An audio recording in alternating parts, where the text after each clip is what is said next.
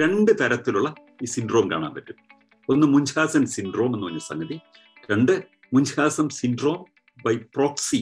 യുദ്ധം കഴിഞ്ഞ് അദ്ദേഹം മടങ്ങിയെത്തിക്കഴിഞ്ഞിട്ട് അദ്ദേഹത്തിന്റെ യുദ്ധവേളയിൽ ഉണ്ടായിരുന്ന അത്ഭുത കൃത്യങ്ങളെ കുറിച്ചിട്ട് അദ്ദേഹം ധാരാളമായിട്ട് പറയാൻ തുടങ്ങി. അതല്ലാതെ ഇത് ബോധപൂർവം ഇല്ലാത്ത കാര്യങ്ങൾക്ക് തെളിവുണ്ടാക്കിക്കൊണ്ട് ഒരു പ്രതിസന്ധിയിലാണ് ഒരു ജനക്കൂട്ടം അല്ലെങ്കിൽ ഒരു ജനവിഭാഗം എന്ന് ആരെങ്കിലും പറഞ്ഞ് ബോധ്യപ്പെടുത്തി, അപ്പൊ അത് സ്വാഭാവികമായിട്ടും പ്രാദേശിക വാർത്തയായിട്ട് വരുന്നു. ഉത്തരേന്ത്യൻ പത്രങ്ങളൊക്കെ അത് വളരെ ഗൗരവമായിട്ട് എടുക്കുന്നു. 1951 ഒക്കെ കാലഘട്ടത്തിലാണ് ഇതിന് മുൻഹാസൻ സിൻഡ്രോം എന്നുള്ള ഒരു പേര് കിട്ടുന്നതും ഇങ്ങനെ ഒരു അവസ്ഥയെക്കുറിച്ചുള്ള ആൾക്കാർ ചർച്ച തുടങ്ങുന്നതൊക്കെ.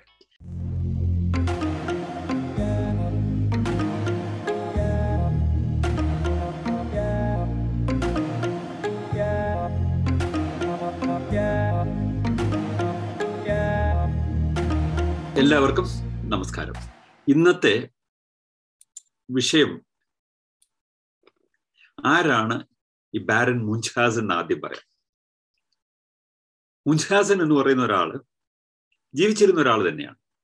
അദ്ദേഹം ഒരു കൽപ്പിത കഥയ്ക്കും യാഥാർത്ഥ്യത്തിനും ഇടയ്ക്ക് പോകുന്ന കുറേയേറെ രസകരമായ കാര്യങ്ങൾ ഈ മുൻഹാസന്റെ ജീവിതവുമായി ബന്ധപ്പെട്ടിട്ടുണ്ട്. അതാണ് ശരിക്കും പറഞ്ഞാൽ ഈ വിഷയത്തിന്റെ ഏറ്റവും വലിയ പോസിബിലിറ്റി അല്ലെങ്കിൽ ഏറ്റവും വലിയ അർത്ഥം, അല്ലെങ്കിൽ അതിൻ്റെ അർത്ഥമില്ലായ്മയിലേക്ക് വഴി ചൂണ്ടുന്ന ചില കാര്യങ്ങൾ അതിനകത്താണ് അടങ്ങിയിട്ടുള്ളത്. ബാരൻ മുൻഹാസൻ ജർമ്മനിയിലെ നോബിൾമാനായി, അവിടെ ഉണ്ടായിരുന്ന അരിസ്റ്റോക്രസിയുടെ ഭാഗമായ ഒരാളായി. 1700 ജനിച്ച് 1735 മുതൽ 1739 വരെ യുദ്ധം നടക്കുന്നുണ്ട്. റഷ്യയും ടർക്കിയും തമ്മിൽ ഒരു യുദ്ധം നടക്കുന്നുണ്ട്. ഈ യുദ്ധത്തിൽ അദ്ദേഹം ഒരു പങ്കാളിയാകുകയാണ്. അദ്ദേഹം യുദ്ധത്തിൽ റഷ്യൻ പക്ഷത്തിന് വേണ്ടി, റഷ്യൻ എംപയറിന്, റഷ്യൻ സാമ്രാജ്യമാണ്, റഷ്യൻ സാമ്രാജ്യത്തിന് വേണ്ടി ഒരു പടപൊരുതിയിരുന്ന ഒരു സൈനിക ഉദ്യോഗസ്ഥനാണ് അദ്ദേഹം. യുദ്ധം കഴിഞ്ഞ് അദ്ദേഹം മടങ്ങിയെത്തിക്കഴിഞ്ഞിട്ട് അദ്ദേഹത്തിന്റെ യുദ്ധവേളയിൽ ഉണ്ടായിരുന്ന അത്ഭുത കൃത്യങ്ങളെ കുറിച്ചിട്ട് അദ്ദേഹം ധാരാളമായിട്ട് പറയാൻ തുടങ്ങി. ആ അത്ഭുത കൃത്യങ്ങൾ എന്ന് പറഞ്ഞാൽ അതെവിടെയൊക്കെ പോകും? അദ്ദേഹം യുദ്ധവേളയിൽ അദ്ദേഹത്തെ എല്ലാവരും കൂടെ വളഞ്ഞു കഴിഞ്ഞപ്പോൾ ഒരു വലിയ സംഘം ആൾക്കാരിൽ നിന്ന് കൊതറി ഓടി അദ്ദേഹം ഒരു വലിയ കുറ്റിക്കാട്ടിൽ ഒളിച്ചിരുന്നു. അത് കഴിഞ്ഞ് ഒറ്റയ്ക്ക് വരെ മുഴുവൻ നേരിട്ടു. ഇങ്ങനെ തുടങ്ങുന്ന കുറേയേറെ അത്ഭുത കഥകളാണ്. എത്രയേറെ ആൾക്കാരെ ഒറ്റയ്ക്ക് നേരിട്ടു, അത് കഴിഞ്ഞ് വലിയ അപകടങ്ങൾ പറ്റി, അതുകൊണ്ട് വലിയ വൂൺസ് ഒക്കെ ഉണ്ടായി, അതിനെയൊക്കെ അതിജീവിച്ചു എന്നൊക്കെ പറയുന്ന അതിസാഹസമായ, ഒരു കോമൺ സെൻസിന് പോലും പൊരുത്തപ്പെടാൻ പറ്റുകയില്ലാത്ത തരത്തിലുള്ള അതിഭാവുകത്വം നിറഞ്ഞ കഥകൾ ഇങ്ങനെ ഇദ്ദേഹം പറയുക. ഇതൊരു തമാശയായി തീരുകയാണ്. ഈ ബാരൻ എന്ന് പറയുന്ന ഒരാൾ യഥാർത്ഥത്തിലുള്ള ഒരാൾ തന്നെയാണ്. അപ്പൊ ഇതൊരു ജർമ്മൻ പൊതുവേദിയിൽ ഈ മുൻഹാസന്റെ അവകാശവാദങ്ങൾ വലിയ വൻതോതിൽ തമാശയായിട്ട് ചർച്ച ചെയ്യപ്പെടുന്ന ഒരു സ്ഥിതി വന്നു. ആ സമയത്ത് ഇതിന്റെ പശ്ചാത്തലത്തിൽ ഒരു നോവൽ ഉണ്ടാവുകയാണ്. ആ നോവല് എഴുതുന്നത് ജർമ്മൻകാരനായ ഒരു എഴുത്തുകാരനാണ്, റുഡോൾഫ് എറിക് റാസ്പെ എന്ന് പറയുന്ന ഒരു എഴുത്തുകാരൻ. അദ്ദേഹം ഒരു നോവൽ എഴുതുന്നു. ഈ നോവലിന്റെ പേര് ഇംഗ്ലീഷിലേക്ക് പരിഭാഷപ്പെടുത്തി കഴിഞ്ഞാൽ barren മുൻഹാസൻസ് narrative of his marvellous travels and campaigns in Russia. Barren മുൻഹാസന്റെ റഷ്യയിലെ ക്യാമ്പയിനുകളെ കുറിച്ചും യാത്രകളെ കുറിച്ചുമുള്ള അദ്ദേഹത്തിന്റെ അവകാശവാദങ്ങൾ എന്ന അർത്ഥത്തിൽ ആണ് ഈ പുസ്തകത്തിന്റെ പേര് വരുന്നത്. അപ്പൊ ഈ പുസ്തകം ഈ ശരിക്കുള്ള ഈ ബാരൻ മുൻഹാസന്റെ ഒരു കഥയുമായിട്ട് അതിനൊരു നേരിട്ട് ബന്ധമുണ്ട് എന്ന് വേണേൽ പറയാം. പക്ഷെ അതിനപ്പുറത്തേക്ക് മാറ്റിയിട്ട് ഇത് കഥാകാരന്റെ ഭാവനയിൽ ഈ മുൻഹാസന്റെ ചെയ്തികളെ കുറിച്ചുള്ള അവകാശവാദങ്ങൾ ഒരു വലിയ വ്യാപകമായ ഒരു പരിഹാസത്തിനോ തമാശയ്ക്കോ ഒക്കെ വിഷയമാകാവുന്ന മട്ടിൽ ആണ് ഇത് അവതരിപ്പിക്കുന്നത്. ഒരു ആക്ഷേപഹാസ്യത്തിന്റെ സ്വഭാവമാണോ? അല്ല, വളരെ സീരിയസ് ആയിട്ടാണ് ഈ കഥകളൊക്കെ പറയുന്നത്. ഈ പറയുന്ന കഥകൾക്കകത്തെല്ലാം ശരിയാണെന്ന് തോന്നാവുന്ന മട്ടിലാണ് ഈ കഥകളൊക്കെ തന്നെ പ്രസന്റ് ചെയ്യുന്നത്. ഞാനിപ്പോ പറയുന്നത് ഈ മുൻഹാസനെ കുറിച്ചുള്ള നോവലിനകത്തുള്ള മുൻഹാസനാണ്, യഥാർത്ഥ മുൻഹാസനല്ല. അതൊരു ഫിക്റ്റീഷ്യസ് ക്യാരക്ടറാണ്. ഈ യഥാർത്ഥ മുൻഹാസൻ പറഞ്ഞിട്ടുള്ളതിൽ നിന്നൊക്കെ വളരെ മാറിയിട്ട് ഈ രോഗം അഭിനയിക്കുക, അങ്ങനെ രോഗമുണ്ട് എന്നുള്ളതിന് വേണ്ടിയിട്ട് പിന്നെ ആശുപത്രികൾ പോലും കടന്നു പോകുന്ന ഒരാൾ, ഇങ്ങനെയൊക്കെ പറയുന്ന ഒരുപാട് മുഖങ്ങളുണ്ട് ഈ യഥാർത്ഥ മുൻഹാസിന്. അപ്പൊ അതിന്റെ ഒക്കെ തന്നെ ഒരു വളരെ മനോഹരമായ ആവിഷ്കാരമായിട്ട് ഇത് മാറുന്നു. ഈ പുസ്തകം ഒരു അക്കാലത്ത് വലിയ ചർച്ചയിൽ വന്ന ഒരു പുസ്തകമാണ്. ആ പുസ്തകം തുടർന്ന് പല ഭാഷകളിലേക്ക് പരിഭാഷപ്പെടുത്തപ്പെടുന്നു. ഇംഗ്ലീഷിലേക്ക് വന്നു, അത് ഫ്രഞ്ച് ഭാഷയിലേക്ക് പരിഭാഷപ്പെടുത്തി. ഇങ്ങനെയൊക്കെ വരുമ്പോഴേക്കും സാക്ഷാൽ മുൻഹാസൻ ഈ പുസ്തകത്തിൽ അദ്ദേഹത്തെ അപമാനിക്കുകയാണോ അല്ലെങ്കിൽ അവഹേളിക്കുകയാണോ എന്നൊക്കെ നിലയിൽ അദ്ദേഹം അതിനെതിരായിട്ട് നിയമപരമായ നടപടി എടുക്കാൻ തുടങ്ങി. കാരണം ഒരാളെ അങ്ങനെ അപഹസിച്ചുകൊണ്ട് ഒന്നും ചെയ്യാൻ പാടില്ലല്ലോ. ആ നിയമപരമായ നടപടിയൊക്കെ വന്നപ്പോഴേക്കും ഇദ്ദേഹം തന്നെയാണോ, ഇതൊരു ഫിക്റ്റീഷ്യസ് ആയിട്ടുള്ള ഒരു കഥാപാത്രമാണ്. നമുക്ക് അതിനകത്ത് ഏറ്റവും വലിയ തമാശ, ഈ മുൻഹാസൻ പറയുന്നത് യഥാർത്ഥമല്ലാത്ത കഥകളാണ്. അതിഭാവുകത്വം നിറഞ്ഞ കഥകൾ പറഞ്ഞ് അതിന് വലിയ പൊടിപ്പും തൊങ്ങലും ഒക്കെ വെച്ചിട്ട് ഇങ്ങനെ പറയുക. നമുക്ക് ഇപ്പൊ കേരളത്തിൽ തന്നെ നമുക്ക് പരിചയമുള്ള, നമ്മൾ സിനിമയിലും കഥകളിലും നാടകങ്ങളിലും ഒക്കെ കണ്ടിട്ടുള്ള ചില കഥാപാത്രങ്ങൾ ഇല്ലേ? ആസാമിൽ അപ്പോൾ വലിയ വെടിവെപ്പ് നടന്നുകൊണ്ടിരിക്കുമ്പോൾ വെടിയുണ്ട നേരെ ഞാൻ പിടിച്ചെടുത്തു എന്നൊക്കെ പറയുന്ന തരത്തിലുള്ള കഥാപാത്രങ്ങൾ നമ്മൾ തമാശയായിട്ട് പലപ്പോഴും പലയിടത്തും നമ്മൾ കണ്ടിട്ടില്ലേ? ഇതുപോലൊരു കഥാപാത്രം അമിതമായ അതിഭാവുകത്വമാണ് പറയുന്നതിനകത്തൊക്കെ തന്നെ. പക്ഷേ അതിനകത്ത് ഒരു അസാധാരണമായ ഒരു മാനസികാവസ്ഥയാണ് ഇത് പറയുന്നത്. കേട്ടിരിക്കുന്നവർക്കൊക്കെ വലിയ ഉത്സാഹമാണ്. വമ്പൻ സംഭവങ്ങളാണ് നടക്കുന്നത്. ഈ വമ്പൻ സംഭവങ്ങൾ ലോക ചരിത്രവുമായി ബന്ധപ്പെട്ട അക്കാലത്ത് വലിയൊരു സംഭവമാണ് റഷ്യയുടെ യുദ്ധം എന്ന് പറയുന്നത്. ആ യുദ്ധത്തിന്റെ ഒരു പ്രധാന കാര്യങ്ങളൊക്കെ തന്നെ ഇദ്ദേഹം വളരെ കൃത്യമായിട്ടാണ് പറയുന്ന ഫൈൻ ഡീറ്റെയിൽസിലൊക്കെ എല്ലാ പെർഫെക്ഷനും ഉണ്ട്.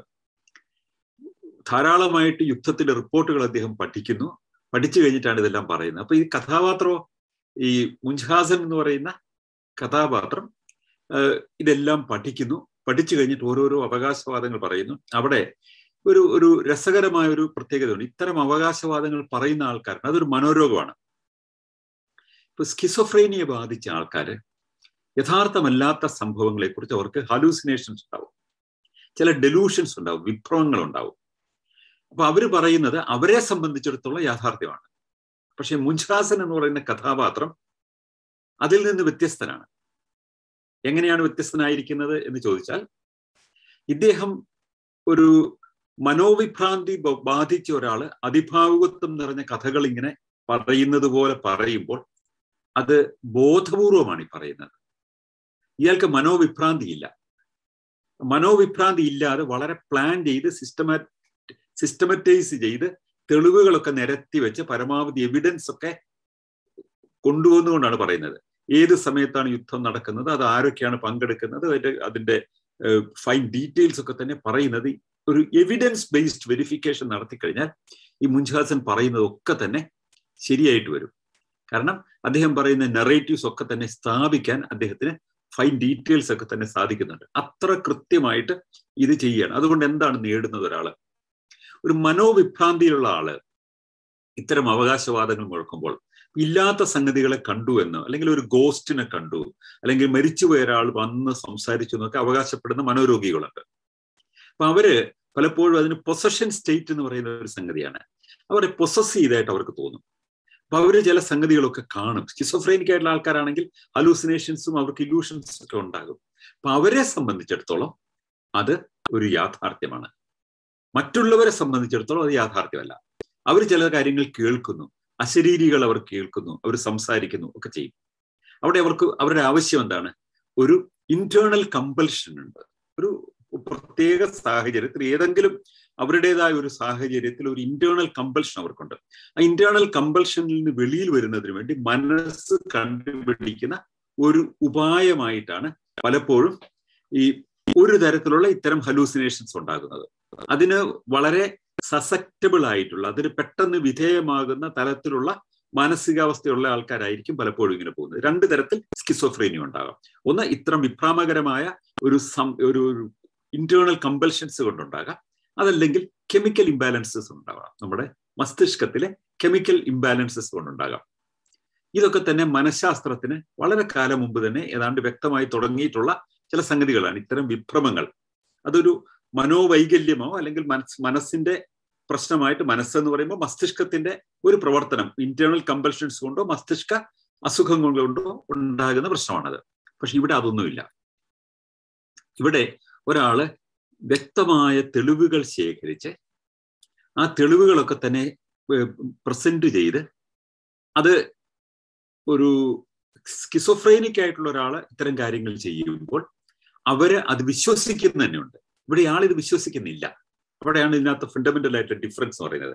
സ്വയം വിശ്വസിക്കാത്ത, അത് ഫിക്ഷനാണ് എന്ന് പൂർണ്ണമായ ബോധ്യത്തോടുകൂടി അത് സിസ്റ്റമാറ്റിക് ആയിട്ട് അവതരിപ്പിച്ച് വരുന്ന ഒരു തരം അവസ്ഥയാണ്.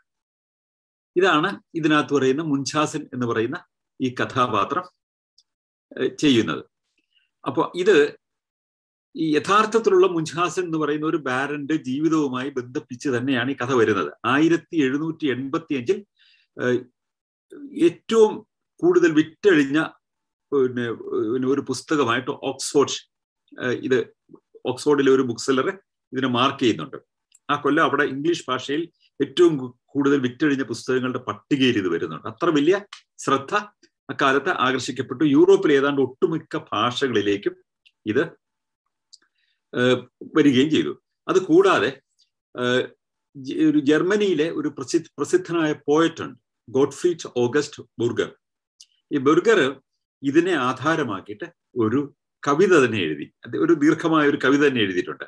അങ്ങനെ ഈ ഫിക്ഷണൽ ആയിട്ടുള്ള ഈ ക്യാരക്ടർ, ഈ യഥാർത്ഥ മുൻഷാസനല്ല, ഈ മുൻഷാസനെ കുറിച്ച് പിന്നീട് വന്ന ഈ പുസ്തകത്തിലെ മുൻഷാസൻ, അതായത് ഈ നോവലിനകത്തുള്ള റാസ്പ് എന്ന് പറയുന്ന നോവലിസ്റ്റ് പ്രസന്റ് ചെയ്ത മുൻഷാസൻ ഒരു സർവർക്കും യൂറോപ്പിലെ ഏതാണ്ട് എല്ലാ ആൾക്കാർക്കും അക്കാലത്ത് പരിചിതനായ ഒരു കഥാപാത്രമാണ്. അതിന്റെ പിന്നിലുള്ള യഥാർത്ഥ ആളുടെ നിയമപരമായ കുരുക്കുകളെ ഭയന്നിട്ട് അത് ആരാണ് യഥാർത്ഥ ഓതർ എന്ന് അക്കാലത്ത് രേഖപ്പെടുത്തിയിരുന്നില്ല. അനോണിമസ് ആയിട്ടായിരുന്നു അത് അക്കാലത്ത് പബ്ലിഷ് ചെയ്തിരുന്നത്. എന്നാൽ ഇതിന് ശേഷം ഈ ഗ്രന്ഥകാരൻ മരിച്ചതിന് ശേഷമാണ് ആരാണ് ഗ്രന്ഥകാരൻ എന്ന് പബ്ലിസൈസ് ചെയ്യുന്നത്. അത്രമേൽ ഭീഷണി ഉണ്ടായിരുന്നു, ലീഗൽ പ്രൊസീഡിങ്സ് ഒക്കെ ഉണ്ടാകുന്നുള്ള ഭയം ഉണ്ടായിരുന്നു എന്നതുകൊണ്ടാണ് ഈ തരത്തിലുള്ള ഒരു മുൻകരുതൽ തന്നെ എടുക്കേണ്ടി വന്നത്. എങ്കിലും ഇത് പിൽക്കാലത്ത് മനഃശാസ്ത്രത്തിന് മാത്രമല്ല ആധുനിക ചിന്തയിലെ ഒരു പ്രധാനപ്പെട്ട ശാഖ തന്നെ വികാസം പ്രാപിക്കുന്നതിന് ഈ നോവലിലെ മുൻഷാസൻ എന്ന് പറയുന്ന കഥാപാത്രം വഴിയൊരുക്കി.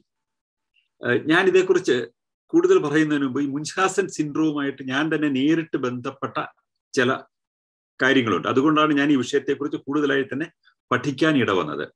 കുറച്ച് വർഷങ്ങൾക്ക് മുമ്പ് ഞാൻ ഡൽഹിയിൽ താമസിച്ചിരുന്ന കാലത്ത് ഒരു 2 തരത്തിലുള്ള പ്രത്യേകതര അവകാശവാദങ്ങൾ ആയിട്ട് 2 കുട്ടികൾ വന്നു.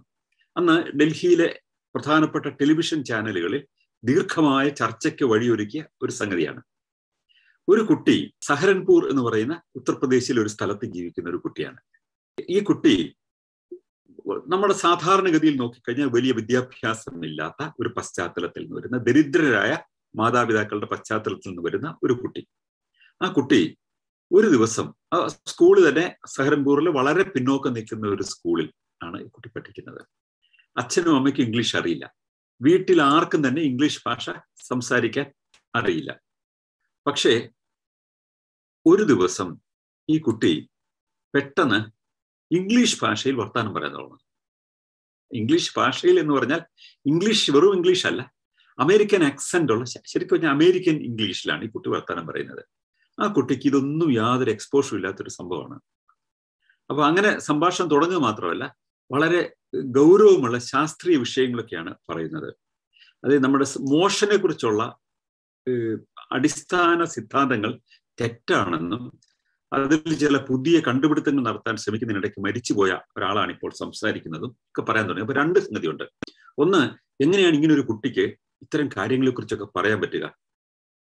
മോഷനെ കുറിച്ചുള്ള അടിസ്ഥാന ശാസ്ത്രീയ ധാരണകളുടെ പരിമിതികളെ കുറിച്ചൊക്കെ പറയുന്ന ഈ കുട്ടിയുടെ പ്രായം 14 വയസ്സാണ്. 14 വയസ്സുള്ള ഒരു കുട്ടിക്ക് ഇതൊക്കെ എങ്ങനെയാ പറയാൻ പറ്റുക? അതുവരെ ഇംഗ്ലീഷ് ഭാഷ സംസാരിച്ചിരുന്നില്ലാത്തൊരു കുട്ടി, ഉത്തർപ്രദേശിലെ ഒരു സാധാരണ ഹിന്ദി ഭാഷ സംസാരിക്കുന്ന ഒരു വീട്ടിൽ ഒരു കുട്ടി പെട്ടെന്ന് ഇംഗ്ലീഷ് ഭാഷ സംസാരിക്കാൻ തുടങ്ങി, അമേരിക്കൻ ആക്സെന്റിൽ സംസാരിക്കുന്നു. അപ്പൊ അത് സ്വാഭാവികമായിട്ടും പ്രാദേശിക വാർത്തയായിട്ട് വരുന്നു. ഉത്തരേന്ത്യൻ പത്രങ്ങളൊക്കെ അത് വളരെ ഗൗരവമായിട്ട് എടുക്കുന്നു. ഇത്തരം കാര്യങ്ങൾ മസാല കഥകൾക്കൊക്കെ വലിയ താല്പര്യമുള്ള ഹിന്ദിയിലെ ടെലിവിഷൻ ചാനലുകൾ ഇത് ഏറ്റെടുക്കുന്നു. സാധാരണ ചാനലുകളല്ല, ഹിന്ദിയിലെ തന്നെ ഏറ്റവും വലിയ സർക്കുലേഷനുള്ള ആജ് തക്ക്, ഇന്ത്യ TV, അന്ന് IBN 7, ഇപ്പൊ അതുണ്ടോന്ന് എനിക്കറിയില്ല, IBN 7, CNN IBNന്റെ ഹിന്ദി വിഭാഗം, ഇവരൊക്കെ തന്നെ ഈ കുട്ടിയെ കൊണ്ടുവന്നിട്ട് പ്രത്യേകമായ പരിപാടികൾ നടത്തുകയാണ്. അങ്ങനെ നടത്തുന്നതിനിടയിൽ സ്വാഭാവികമായിട്ട് ഇത്തരം പരിപാടികളൊക്കെ നടക്കുമ്പോൾ അതിന്റെ ഒരു റാഷണൽ സൈഡ് എന്താണ്, അതിന്റെ സയന്റിഫിക് എക്സ്പ്ലനേഷൻ എന്താണ് എന്നതിന് എന്നെ ക്ഷണിക്കുക ഒരു പതിവായിരുന്നു അക്കാലത്ത് ഞാൻ ഡൽഹിയിൽ ഉണ്ടായിരിക്കുമ്പോൾ. അപ്പൊ ഞാൻ ഈ പരിപാടിയിൽ ചെന്ന് പങ്കെടുക്കുന്നു. എന്നോടൊപ്പം തന്നെ ഡൽഹിയിലെ പ്രസിദ്ധനായ ഒരു മനഃശാസ്ത്രജ്ഞനും അവർ വിളിക്കുന്നുണ്ട്. ഞങ്ങൾ രണ്ടുപേരും കൂടിയാണ് ഇതിനകത്ത് ഇത് വിശദീകരിക്കാൻ ശ്രമിക്കുന്നത്. അപ്പോൾ അതിനകത്ത് കണ്ട ഏറ്റവും പ്രധാനപ്പെട്ട സംഗതി ഈ കുട്ടി പറയുന്ന കാര്യങ്ങളിലുള്ള അതിഭാവുകത്വമാണ്. ഇപ്പൊ ഉദാഹരണത്തിന്, എങ്ങനെയാണ് ഒരു പ്രത്യേകതരം ഗൺ കൊണ്ട് വെടിവെക്കുമ്പോൾ ആൾക്കാരെ ഡിസപ്പിയർ ചെയ്യിപ്പിക്കാൻ പറ്റുക, എങ്ങനെയാണ് ടെലിപ്പോർട്ടിംഗ് നടത്താൻ പറ്റുക, ഇങ്ങനെയൊക്കെയാണ് ഈ കുട്ടി സംസാരിക്കുന്നത്.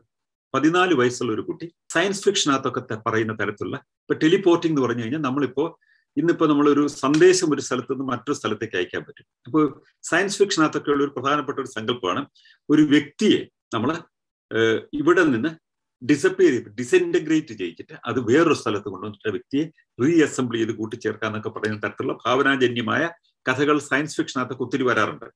അപ്പോൾ അങ്ങനെ അതിനാണ് ടെലിപ്പോർട്ടിംഗ് എന്നാണ് അതിന് പറയുന്നത്. കാലത്തിലൂടെ സഞ്ചരിക്കുക എന്നൊക്കെ പറയുന്ന സയൻസ് ഫിക്ഷനകത്ത് സാധാരണ പോപ്പുലർ ആയിട്ടുള്ള ഇത്തരം തീമുകളൊക്കെ ഈ കുട്ടിയുടെ സംഭാഷണത്തിനകത്ത് തുടർച്ചയായിട്ട് കടന്നു വരുന്നു. അപ്പൊ അതിനകത്തൊക്കെ പങ്കാളിയായ ഒരാൾ എന്ന നിലയിലാണ് ഇത് വരുന്നത്. ഇത് വിശദീകരിക്കാനായിട്ടുള്ള ശ്രമം ഞങ്ങൾ നടത്തുമ്പോൾ 2 തരത്തിൽ ഞങ്ങളിത് കാണാൻ ശ്രമിച്ചു.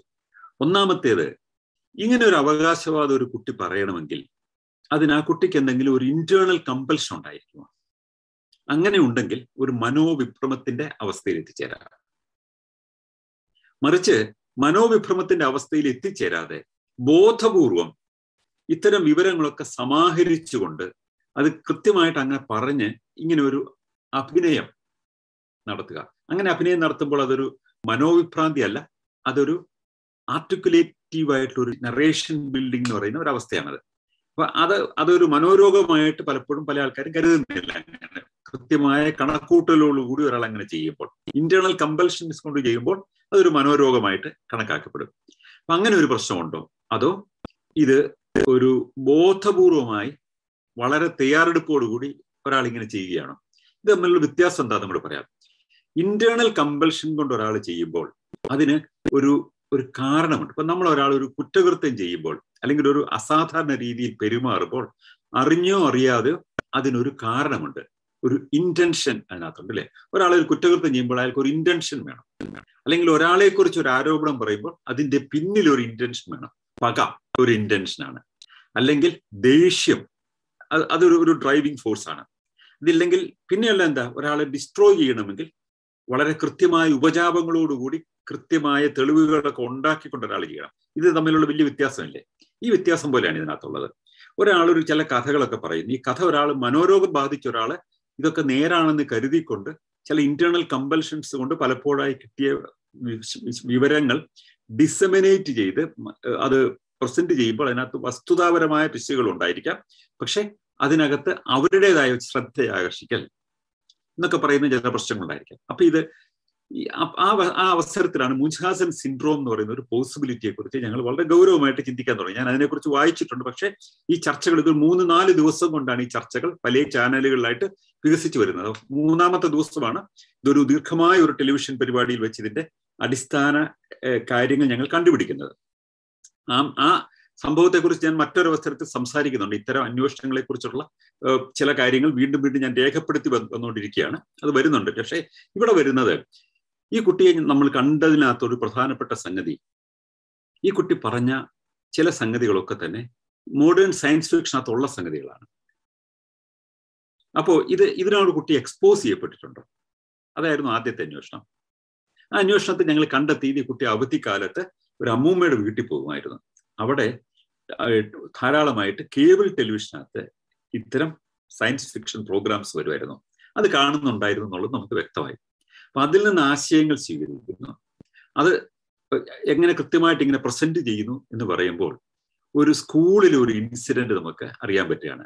ആ കുട്ടിക്ക് അതിനു മുമ്പുള്ള 2 വർഷങ്ങൾക്ക് മുമ്പ് 1 വർഷത്തിന് മുമ്പോ മറ്റോ സ്കൂളിലെ എല്ലാ കുട്ടികളും ഓരോ ദിവസം അവരുടെ സ്കൂൾ അസംബ്ലിയിൽ ഇംഗ്ലീഷ് ഭാഷയിൽ സംസാരിക്കണം. ഒരു ദിവസം ഈ കുട്ടിയുടെ ഊഴമാണ് വരുന്നത്. അവനത് സംസാരിക്കാൻ പഠിച്ച് വളരെ തയ്യാറായിട്ടൊക്കെ വന്നതാണ്. പക്ഷെ എന്തൊക്കെയോ കാണാതെ പഠിച്ചു വന്ന് ഏതോ അധ്യാപകൻ എഴുതി കൊടുത്തത് അവിടെ വരുമ്പോൾ ഇത് പറയാൻ പറ്റുന്നില്ല, മറന്നുപോയിട്ട് അവിടെ നിന്ന് കരഞ്ഞു. സ്വയം അപമാനിതനായി തോന്നി. അപ്പോ ഈ സംഭവം ഞങ്ങൾ സ്കൂളിലെ മറ്റു കുട്ടികളോട് ചോദിച്ചു, ഇവന്റെ ജീവിതത്തിലെ പ്രധാനപ്പെട്ട സംഭവങ്ങൾ എന്തൊക്കെയാണെന്ന് ചോദിക്കുമ്പോൾ ഇങ്ങനെ ഒരു സംഭവം ചില ആൾക്കാർ പറയുന്നുണ്ട്. അതേ തുടർന്നിട്ട് ഇവൻ സ്കൂളിൽ വരാതായി, വീട്ടിൽ തന്നെ അടച്ചിരുന്നു. കാരണം അപമാനിതനായും തോന്നി. എന്തുകൊണ്ടാണ്? അത് ഈ കുട്ടിയോട് തന്നെ നേരിട്ട് ചോദിക്കുമ്പോൾ അവൻ പറയുന്നത് പെൺകുട്ടികളെല്ലാം ചിരിച്ചു. അഡോളസൻസിലേക്ക് എത്തുന്ന ഒരു കുട്ടിയാണ്, 14 വയസ്സോ മറ്റുള്ളൊരു കുട്ടിയാണ്. അപ്പൊ പെൺകുട്ടികളെല്ലാം കളിയാക്കി ചിരിച്ചു. അതുകൊണ്ട് അവൻ അപമാനിതനായിട്ട് തോന്നി. അവൻ വീട്ടിൽ അടച്ചിരിപ്പായി. അടച്ചിരിക്കുന്ന സമയത്ത് വെളിയിൽ പോവുകയില്ല, സ്കൂളിൽ പോവുകയില്ല. അങ്ങനെ ഒരു 2-3 മാസമുണ്ട്. ഈ സമയത്ത് ഈ കടലാസ് കൊണ്ടുള്ള കൂടുകൾ ഉണ്ടാക്കി വിൽക്കുക എന്ന് പറയുന്ന ഒരു ചെറിയ ജോലി ആ വീട്ടുകാർ ചെയ്യുന്നുണ്ട്. പഴയ പത്രങ്ങൾ വാങ്ങിച്ചുകൊണ്ട് വന്ന് അത് മടക്കി ഒട്ടിച്ച് കൂടുണ്ടാക്കി കടകളിൽ കൊടുക്കുക. അത് ആ വീട്ടുകാർ ചെയ്തിരുന്ന ഒരു ജോലിയാണ്. അതിനുവേണ്ടി പഴയ പത്രങ്ങൾ വാങ്ങിച്ചുകൊണ്ട് വരുമ്പോൾ ഇംഗ്ലീഷ് പത്രങ്ങളുണ്ട്. ഇവന്റെ മുറിയിലേക്ക് ഇത്തരം പത്രങ്ങളുടെ എടുത്തുകൊണ്ട് പോകുന്നു. ആ പത്രങ്ങളൊക്കെ ഇരുന്ന് വായിക്കാൻ ശ്രമിക്കുകയാണ്. അപ്പൊ പല പദങ്ങളും കിട്ടുന്നു, ഭാഷ അറിയില്ല. അപ്പോഴാണ് ഒരു സംശയം വന്നത്, ഇവന് ഭാഷ അറിയില്ലെങ്കിൽ പിന്നെ ഇവൻ എങ്ങനെയാണ് ഇങ്ങനെ വർത്തമാനം പറയുന്നത്? ഇവൻ പറയുന്ന കാര്യങ്ങൾ ഇവൻ വളരെ വേഗം പറയുകയാണ്. ആ പറയുന്ന കാര്യങ്ങളൊന്ന് സ്ലോ ആയിട്ടൊന്ന് പേ ചെയ്തിട്ടാണ്. ഇവൻ ഇംഗ്ലീഷ് ഭാഷയിലല്ല സംസാരിക്കുന്നത്, ഇവനൊരു ഗിബറിഷാണ് സംസാരിക്കുന്നത്. ഒരു ഭാഷയല്ലാത്തൊരു ഭാഷയിലാണ് ഇവൻ സംസാരിക്കുന്നത്. അതിനകത്ത് അവിടെ ഇവിടെയൊക്കെ ചില ഇംഗ്ലീഷ് പദങ്ങൾ കടന്നു വരുന്നുണ്ട്. പ്രധാനമായിട്ടും ന്യൂട്ടന്റെ ഈ ലോ ഓഫ് മോഷൻ ആണ് ഇവർ സ്കൂളിൽ പഠിച്ചുകൊണ്ടിരുന്ന ആ സമയത്ത്. അതുമായി ബന്ധപ്പെട്ട് ഇവന്റെ പാഠപുസ്തകത്തിൽ ചില ടെർമിനോളജികളൊക്കെയാണ് ഇടയ്ക്കിടയ്ക്ക് കടന്നു വരുന്നത്. അപ്പൊ അത് ഈ വളരെ വേഗം നാവ് ഒരുതരം കുഴപ്പിച്ചുകൊണ്ടുള്ള വർത്താനം വരുമ്പോൾ ഇത് ഒരു അമേരിക്കൻ ആക്സെന്റ് ആയിട്ട് ഇവർക്ക് മറ്റുള്ളവർക്ക് തോന്നുന്നു. അവർക്ക് ഇതൊന്നും പറയുന്നതിന്റെ ഉള്ളടക്കം മനസ്സിലാക്കും. അവിടെയും ഇവിടെയും ഒക്കെയുള്ള ചില പദങ്ങൾ മാത്രമേ മനസ്സിലാകുന്നുള്ളൂ. അപ്പോഴാണ് ഇതേക്കുറിച്ചുള്ള ഇത് യഥാർത്ഥത്തിൽ ഒരു ഇന്റേണൽ കമ്പൽഷന്റെ പ്രശ്നമാണ്, മുൻഹാസൻ സിൻഡ്രോം ആണോ? ഇവന്റെ അവകാശവാദങ്ങൾ ഇവൻ ഇതിനിടയ്ക്ക് പഠിച്ചു. ഇവൻ അമേരിക്കയിൽ പോയിട്ട് ഒരു പ്രത്യേക ട്രെയിനിങ് കഴിഞ്ഞു. അത് കഴിഞ്ഞിട്ട് അവൻ ടെലിപ്പോർട്ടിങ്ങിനെ കുറിച്ച് പഠിച്ചു എന്നൊക്കെ അവൻ പറയുകയാണ്. ഈ പറയുന്നത് അവൻ വിശ്വസിച്ചുകൊണ്ടാണോ പറയുന്നത്? അത് ഇന്റേണൽ കമ്പൽഷൻസ് കൊണ്ടാണ്, മനോരോഗാവസ്ഥയിലാണ് പറയുന്നതെങ്കിൽ തിരിച്ചറിയാൻ ചില മാർഗങ്ങളുണ്ട്. കാരണം പരസ്പര ബന്ധിതമല്ലാതെ ആയിരിക്കും അവർ പറയുന്നത്. ഈ ഒരു മനോരോഗാവസ്ഥയിൽ ഒരാൾ പറയുന്ന കഥകൾ വളരെ എളുപ്പം എക്സ്പോസ് ചെയ്യാൻ പറ്റും. കാരണം ഇതിനകത്ത് ലോജിക്കലായിട്ടുള്ള ഒരു കോറിലേഷൻ ഇല്ല, കോഗ്നേറ്റീവ് റിലേഷൻസ് ഉണ്ടാവില്ല ഇതിനകത്ത്. വേറസ് ഈ മുൻഹാസൻ സിൻഡ്രോം എന്ന അവസ്ഥയിലാണെങ്കിൽ, മുൻഹാസൻ സിൻഡ്രോം എന്നാണ് ഈ അവസ്ഥയ്ക്ക് പറയുന്നത്, അത് വളരെ കൃത്യമായി പ്ലാൻ ചെയ്ത് പറയുന്നത് കൊണ്ട് പരസ്പര ബന്ധിതമായ ലോജിക്കലി കറക്റ്റ് ആയിട്ടുള്ള എവിഡൻസ് ബേസ്ഡ് ആയിട്ടുള്ള കോൺവെർസേഷന്റെ സ്വഭാവം വരും. ഇവൻ പറയുന്ന ഇംഗ്ലീഷുള്ള ഭാഷ ഒരു ഗിബറിഷാണ്, അതിനകത്ത് കണ്ടന്റ് ഒന്നും ഇല്ലെങ്കിലും അതേക്കുറിച്ച് ചോദിക്കുമ്പോൾ ഇവൻ ഹിന്ദിയിൽ പറയുന്ന കാര്യങ്ങൾ വളരെ വ്യക്തമായതും സ്ഫുടമായതും പരസ്പര ബന്ധിതവുമായി ലോജിക്കലായിട്ട് ബന്ധപ്പെടുന്ന മട്ടിലാണ് ഇവൻ പറയുന്നത് കാര്യങ്ങളൊക്കെ. അപ്പോഴാണ് മുൻഹാസൻ സിൻഡ്രോം എന്ന് പറയുന്ന ഒരു പോസിബിലിറ്റിയെ കുറിച്ചുള്ള ചർച്ച വരുന്നതും ആ വിഷയത്തിലേക്ക് എനിക്ക് ഒരു വലിയ എക്സ്പോഷർ ആ സമയത്ത് കിട്ടുന്നത്. കൂടുതൽ പഠിക്കേണ്ടി വരികയും അടുത്ത ദിവസത്തെ ടെലിവിഷൻ പരിപാടിയിൽ അതേക്കുറിച്ച് വളരെ വിശദമായി തന്നെ നമുക്ക് പറയാനും ഇത് എക്സ്പ്ലെയിൻ ചെയ്യാൻ പറ്റുകയും ചെയ്തു. അങ്ങനെ വരുമ്പോൾ ഈ കുട്ടിയുടെ പ്രശ്നം തന്നെ നമ്മൾ മനസ്സിലാക്കി. ആ പ്രശ്നം എന്തായിരുന്നു? ഇവന് ആ അപമാനിതമായ അവസ്ഥയിൽ നിന്ന് പുറത്തേക്ക് വരുന്നതിന് വേണ്ടി ഒരു ഇന്റേണൽ കമ്പൽഷൻ ഉണ്ടായിക്കഴിഞ്ഞാൽ ഇവൻ ഇങ്ങനെ സംസാരിക്കാം.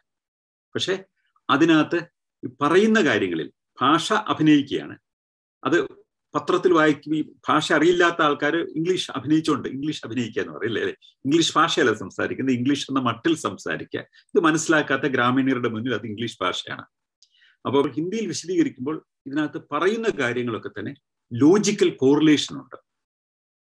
ആ ലോജിക്കൽ കോറിലേഷൻ എന്ന് പറയുന്നത് ഭാവനാജന്യമാണ്. അത് സയൻസ് ഫിക്ഷൻ ആണ് അതിന്റെ സോഴ്സ് എന്നുള്ളത് വളരെ വ്യക്തമാണ്. ഇവൻ കണ്ടിരുന്ന സയൻസ് ഫിക്ഷൻ മൂവികൾ എന്തൊക്കെയാണെന്നുള്ളത് നമ്മൾ ഏതാണ്ടൊന്ന് ഐഡന്റിഫൈ ചെയ്തു. അപ്പൊ കുറെ കൂടി വ്യക്തമായി ഇവൻ അനുഭവിച്ചിരുന്ന പ്രശ്നം എന്ന് പറയുന്നത് എല്ലാവരുടെയും ശ്രദ്ധ ആകർഷിക്കണം. ആ ശ്രദ്ധ ആകർഷിക്കുക ഇവൻ എന്താണോ നഷ്ടപ്പെട്ടു പോയത്, അല്ലെങ്കിൽ ഇവന് കിട്ടാമായിരുന്ന ഒരു recognition by talking in English എന്ന് പറയുന്നത്, അവനൊരു ഇംഗ്ലീഷ് ഭാഷയിലെ വിദഗ്ധനായ ഒരു ശാസ്ത്രജ്ഞനായിട്ട് ഇവൻ സ്വയം മാറുകയാണ്. അതനുസരിച്ച് ഇവൻ പല കാര്യങ്ങളും പറയാൻ ശ്രമിക്കുകയാണ്. ഒരു പ്രൈമറി സ്കൂളിലെ അധ്യാപകർക്ക് പോലും ഇത് മനസ്സിലാക്കാൻ പറ്റുന്നില്ല. ഇവനെ വേറൊരു തരത്തിൽ അവർ പ്രസന്റ് ചെയ്യാൻ തുടങ്ങി. നമ്മുടെ ഇന്ത്യൻ സമൂഹത്തിലെ ഒരു ശരാശരി പ്രശ്നമാണ് ഇത്. അമേരിക്കയോട് മരിച്ചുപോയ ഒരു ശാസ്ത്രജ്ഞന്റെ പുനർജന്മമാണെന്നായി പുതിയ ഒരു വിശദീകരണം. അപ്പൊ അങ്ങനെയാണ് ഉത്തരേന്ത്യയിൽ ഇത്തരം കാര്യങ്ങളിലൊക്കെ വലിയ താല്പര്യം കാണിക്കുന്ന ടെലിവിഷൻ ചാനലുകളും വാർത്താ ചാനലുകളും ഒക്കെ ഇത് പുനർജന്മമാണ്, അമേരിക്കൻ ശാസ്ത്രജ്ഞന്റെ പുനർജന്മം ഇതാ ഉത്തർപ്രദേശിലെ സഹരൻപൂരിൽ എന്ന നിലയിൽ ഇത് വരാൻ തുടങ്ങി. അത് ഏത് നിലയിൽ വന്നു എന്ന് ചോദിച്ചു കഴിഞ്ഞാൽ, ഇതേക്കുറിച്ച് ഇന്ത്യൻ എക്സ്പ്രസ് ദിനപത്രത്തിന്റെ സൺഡേ എഡിഷൻ ഒരു ഫുൾ പേജ് ആർട്ടിക്കിൾ, അത് നമ്മളത് എക്സ്പോസ് ചെയ്തതിനെ കുറിച്ച് ഉൾപ്പെടെ പറഞ്ഞുകൊണ്ട് വന്നിട്ടുണ്ട്. അതുപോലെ തന്നെ ഡൽഹിയിലെ പല പത്രങ്ങളിലും വലിയ വലിയ വാർത്തകൾ വരുന്ന മറ്റുള്ള ന്യൂസ് റിപ്പോർട്ടിങ്ങും ഒക്കെ വരുന്നുണ്ട്. മുൻഹാസൻ സിൻഡ്രോമിന്റെ ഒരു ഉദാഹരണമാണ് ഞാൻ ഈ പറഞ്ഞു വന്നത്. അതായത് ഇല്ലാ കഥകൾ പറഞ്ഞ് അതിനെ വളരെ ലോജിക്കലായിട്ട് അതിനെ ബന്ധിതമാക്കി ഒരാൾ പറയാൻ തുടങ്ങും. ഇത് ഈ പറയുന്ന അവസ്ഥ നമുക്ക് ദൈനംദിന ജീവിതത്തിൽ പല ആൾക്കാരുടെ ഇടയ്ക്ക് നമുക്ക് കാണാൻ പറ്റും. പക്ഷെ അത് വേർതിരിച്ചറിയാൻ നമുക്ക് പലപ്പോഴും ബുദ്ധിമുട്ട് വരും എന്നേ ഉള്ളൂ. അതിഭാവുകത്വമുള്ള കഥകൾ പറയുക, ആ കഥകൾ വിശ്വസനീയമായി പറയുക, കുറച്ചു കഴിയുമ്പോൾ നമുക്ക് തോന്നും ഇതിനകത്ത് ഒരു വിശ്വാസ്യതയുടെ പ്രശ്നം ഉണ്ടല്ലോ എന്ന് നമുക്ക് തോന്നും. പക്ഷെ ഇതിന്റെ ലോജിക്കൽ കോറിലേഷൻ ഒക്കെ വളരെ വളരെ കൃത്യമായിരിക്കും.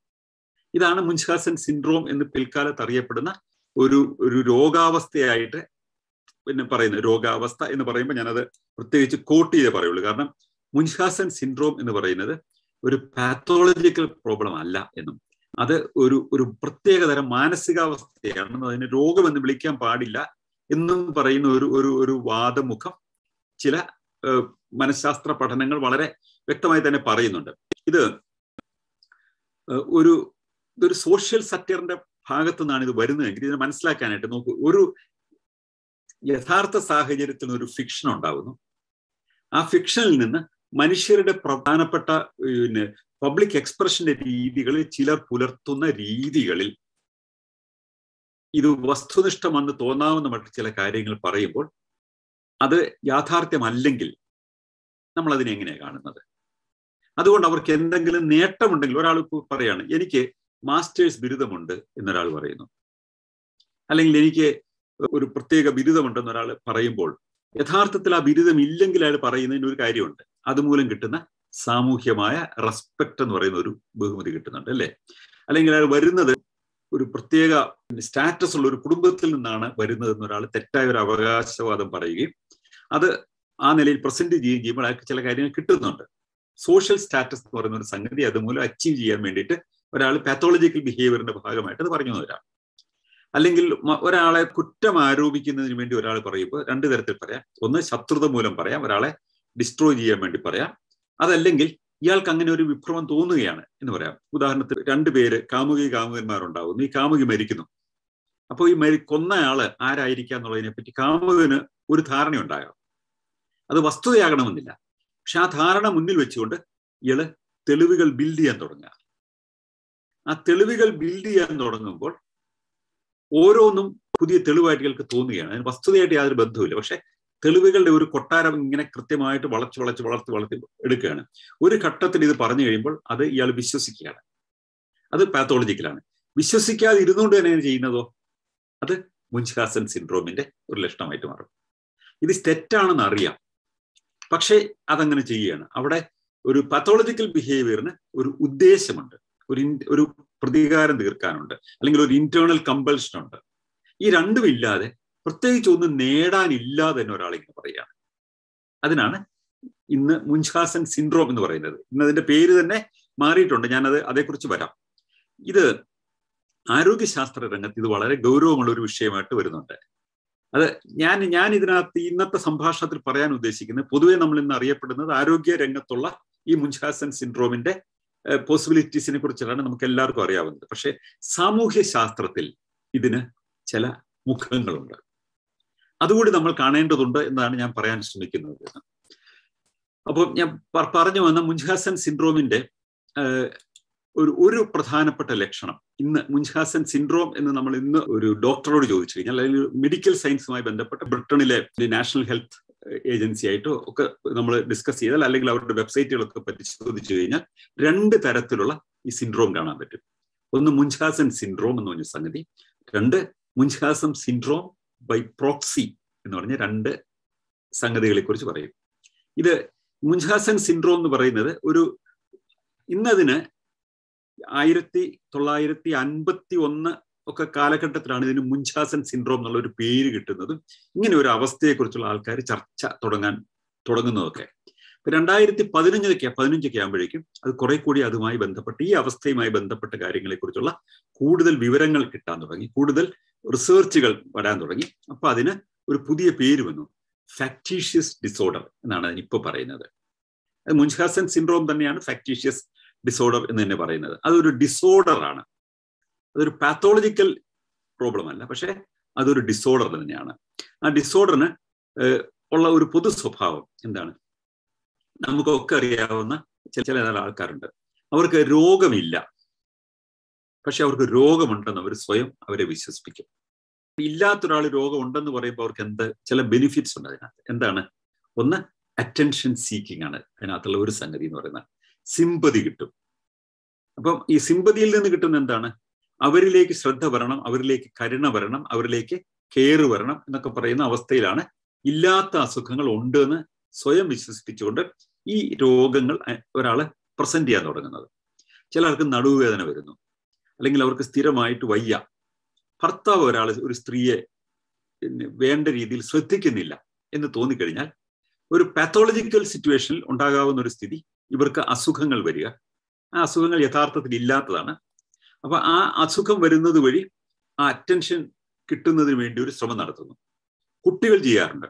2 സിബ്ലിങ്സിന്റെ ഇടയിൽ ഒരു കോമ്പറ്റീഷൻ ഉണ്ടെങ്കിൽ, ഈ ഒരു സിബ്ലിങ്ങിന് മറ്റേ സിബ്ലിങ്ങിലേക്കാണ് കൂടുതൽ പേരൻസിന്റെ അറ്റൻഷൻ വരുന്നതെങ്കിൽ, ഒരു പാത്തോളജിക്കൽ സിറ്റുവേഷൻ എത്തിക്കഴിഞ്ഞാൽ അതിന് അറ്റൻഷൻ സീക്കിങ്ങിന് വേണ്ടിയിട്ട് അവര് ഇല്ലാത്ത അസുഖങ്ങളുണ്ടെന്ന് നടിക്കാറുണ്ട്, വേദനകളുണ്ടെന്ന് നടിക്കാറുണ്ട്. അപ്പൊ അവർക്ക് തന്നെ തോന്നും അവർക്ക് ചില അസുഖങ്ങളുണ്ടെന്ന്. ഈ അസുഖമുണ്ടെന്ന് പറയുന്നത് കൊണ്ട് എന്താണ്? അത് അവിടെ ഒരു ഒബ്ജക്റ്റീവ് ഉണ്ട്. അവരറിയാതെ തന്നെ ഒരു ലക്ഷ്യം നേടുന്നുണ്ട്. ആ ലക്ഷ്യം എന്ന് പറയുന്നത് അറ്റൻഷനാണ്. ഒരു അറ്റൻഷൻ സീക്കിംഗ് എന്ന് പറയുന്ന ഒരു പ്രോസസ്സാണ് അതിനകത്ത് നടക്കുന്നത്. ഇത് വളരെ ഈസി ആയിട്ട് മനസ്സിലാകാവുന്ന ഒരു സംഗതിയാണെങ്കിൽ, മുൻഹാസൻ സിൻഡ്രോം എന്ന് ഫാക്ടീഷ്യസ് ഡിസോർഡർ എന്ന് പറയുന്ന അവസ്ഥയിൽ ഇതിനൊരു കാരണമില്ല. അതാണ് നമ്മൾ ഇതിനെ ഒരു ഡിസോർഡർ തന്നെയാണിത്. പക്ഷെ നമ്മൾ അറ്റൻഷൻ സീക്കിംഗ് ആയിട്ട് ബന്ധപ്പെട്ട സിൻഡ്രോം അല്ല ഇതിനകത്തുള്ളത്. കാരണം ഇതിനൊരു പ്രത്യേക കാരണമില്ല. പക്ഷെ ഇവർക്ക് ഇങ്ങനെ ചെയ്യാനായിട്ട് ഇവർക്ക് ഒരു പ്രേരണ ഉണ്ടാവുകയാണ്. അതുമൂലം സ്വയം ഒരു ആനന്ദം കിട്ടുന്നുണ്ട് ഇവർക്ക്. അതേ ഉള്ളൂ. ഈ കഥകൾ മെനയുന്നത് വഴി ആനന്ദം കിട്ടുക എന്ന് പറയുന്ന ഒരു അവസ്ഥയാണിത്.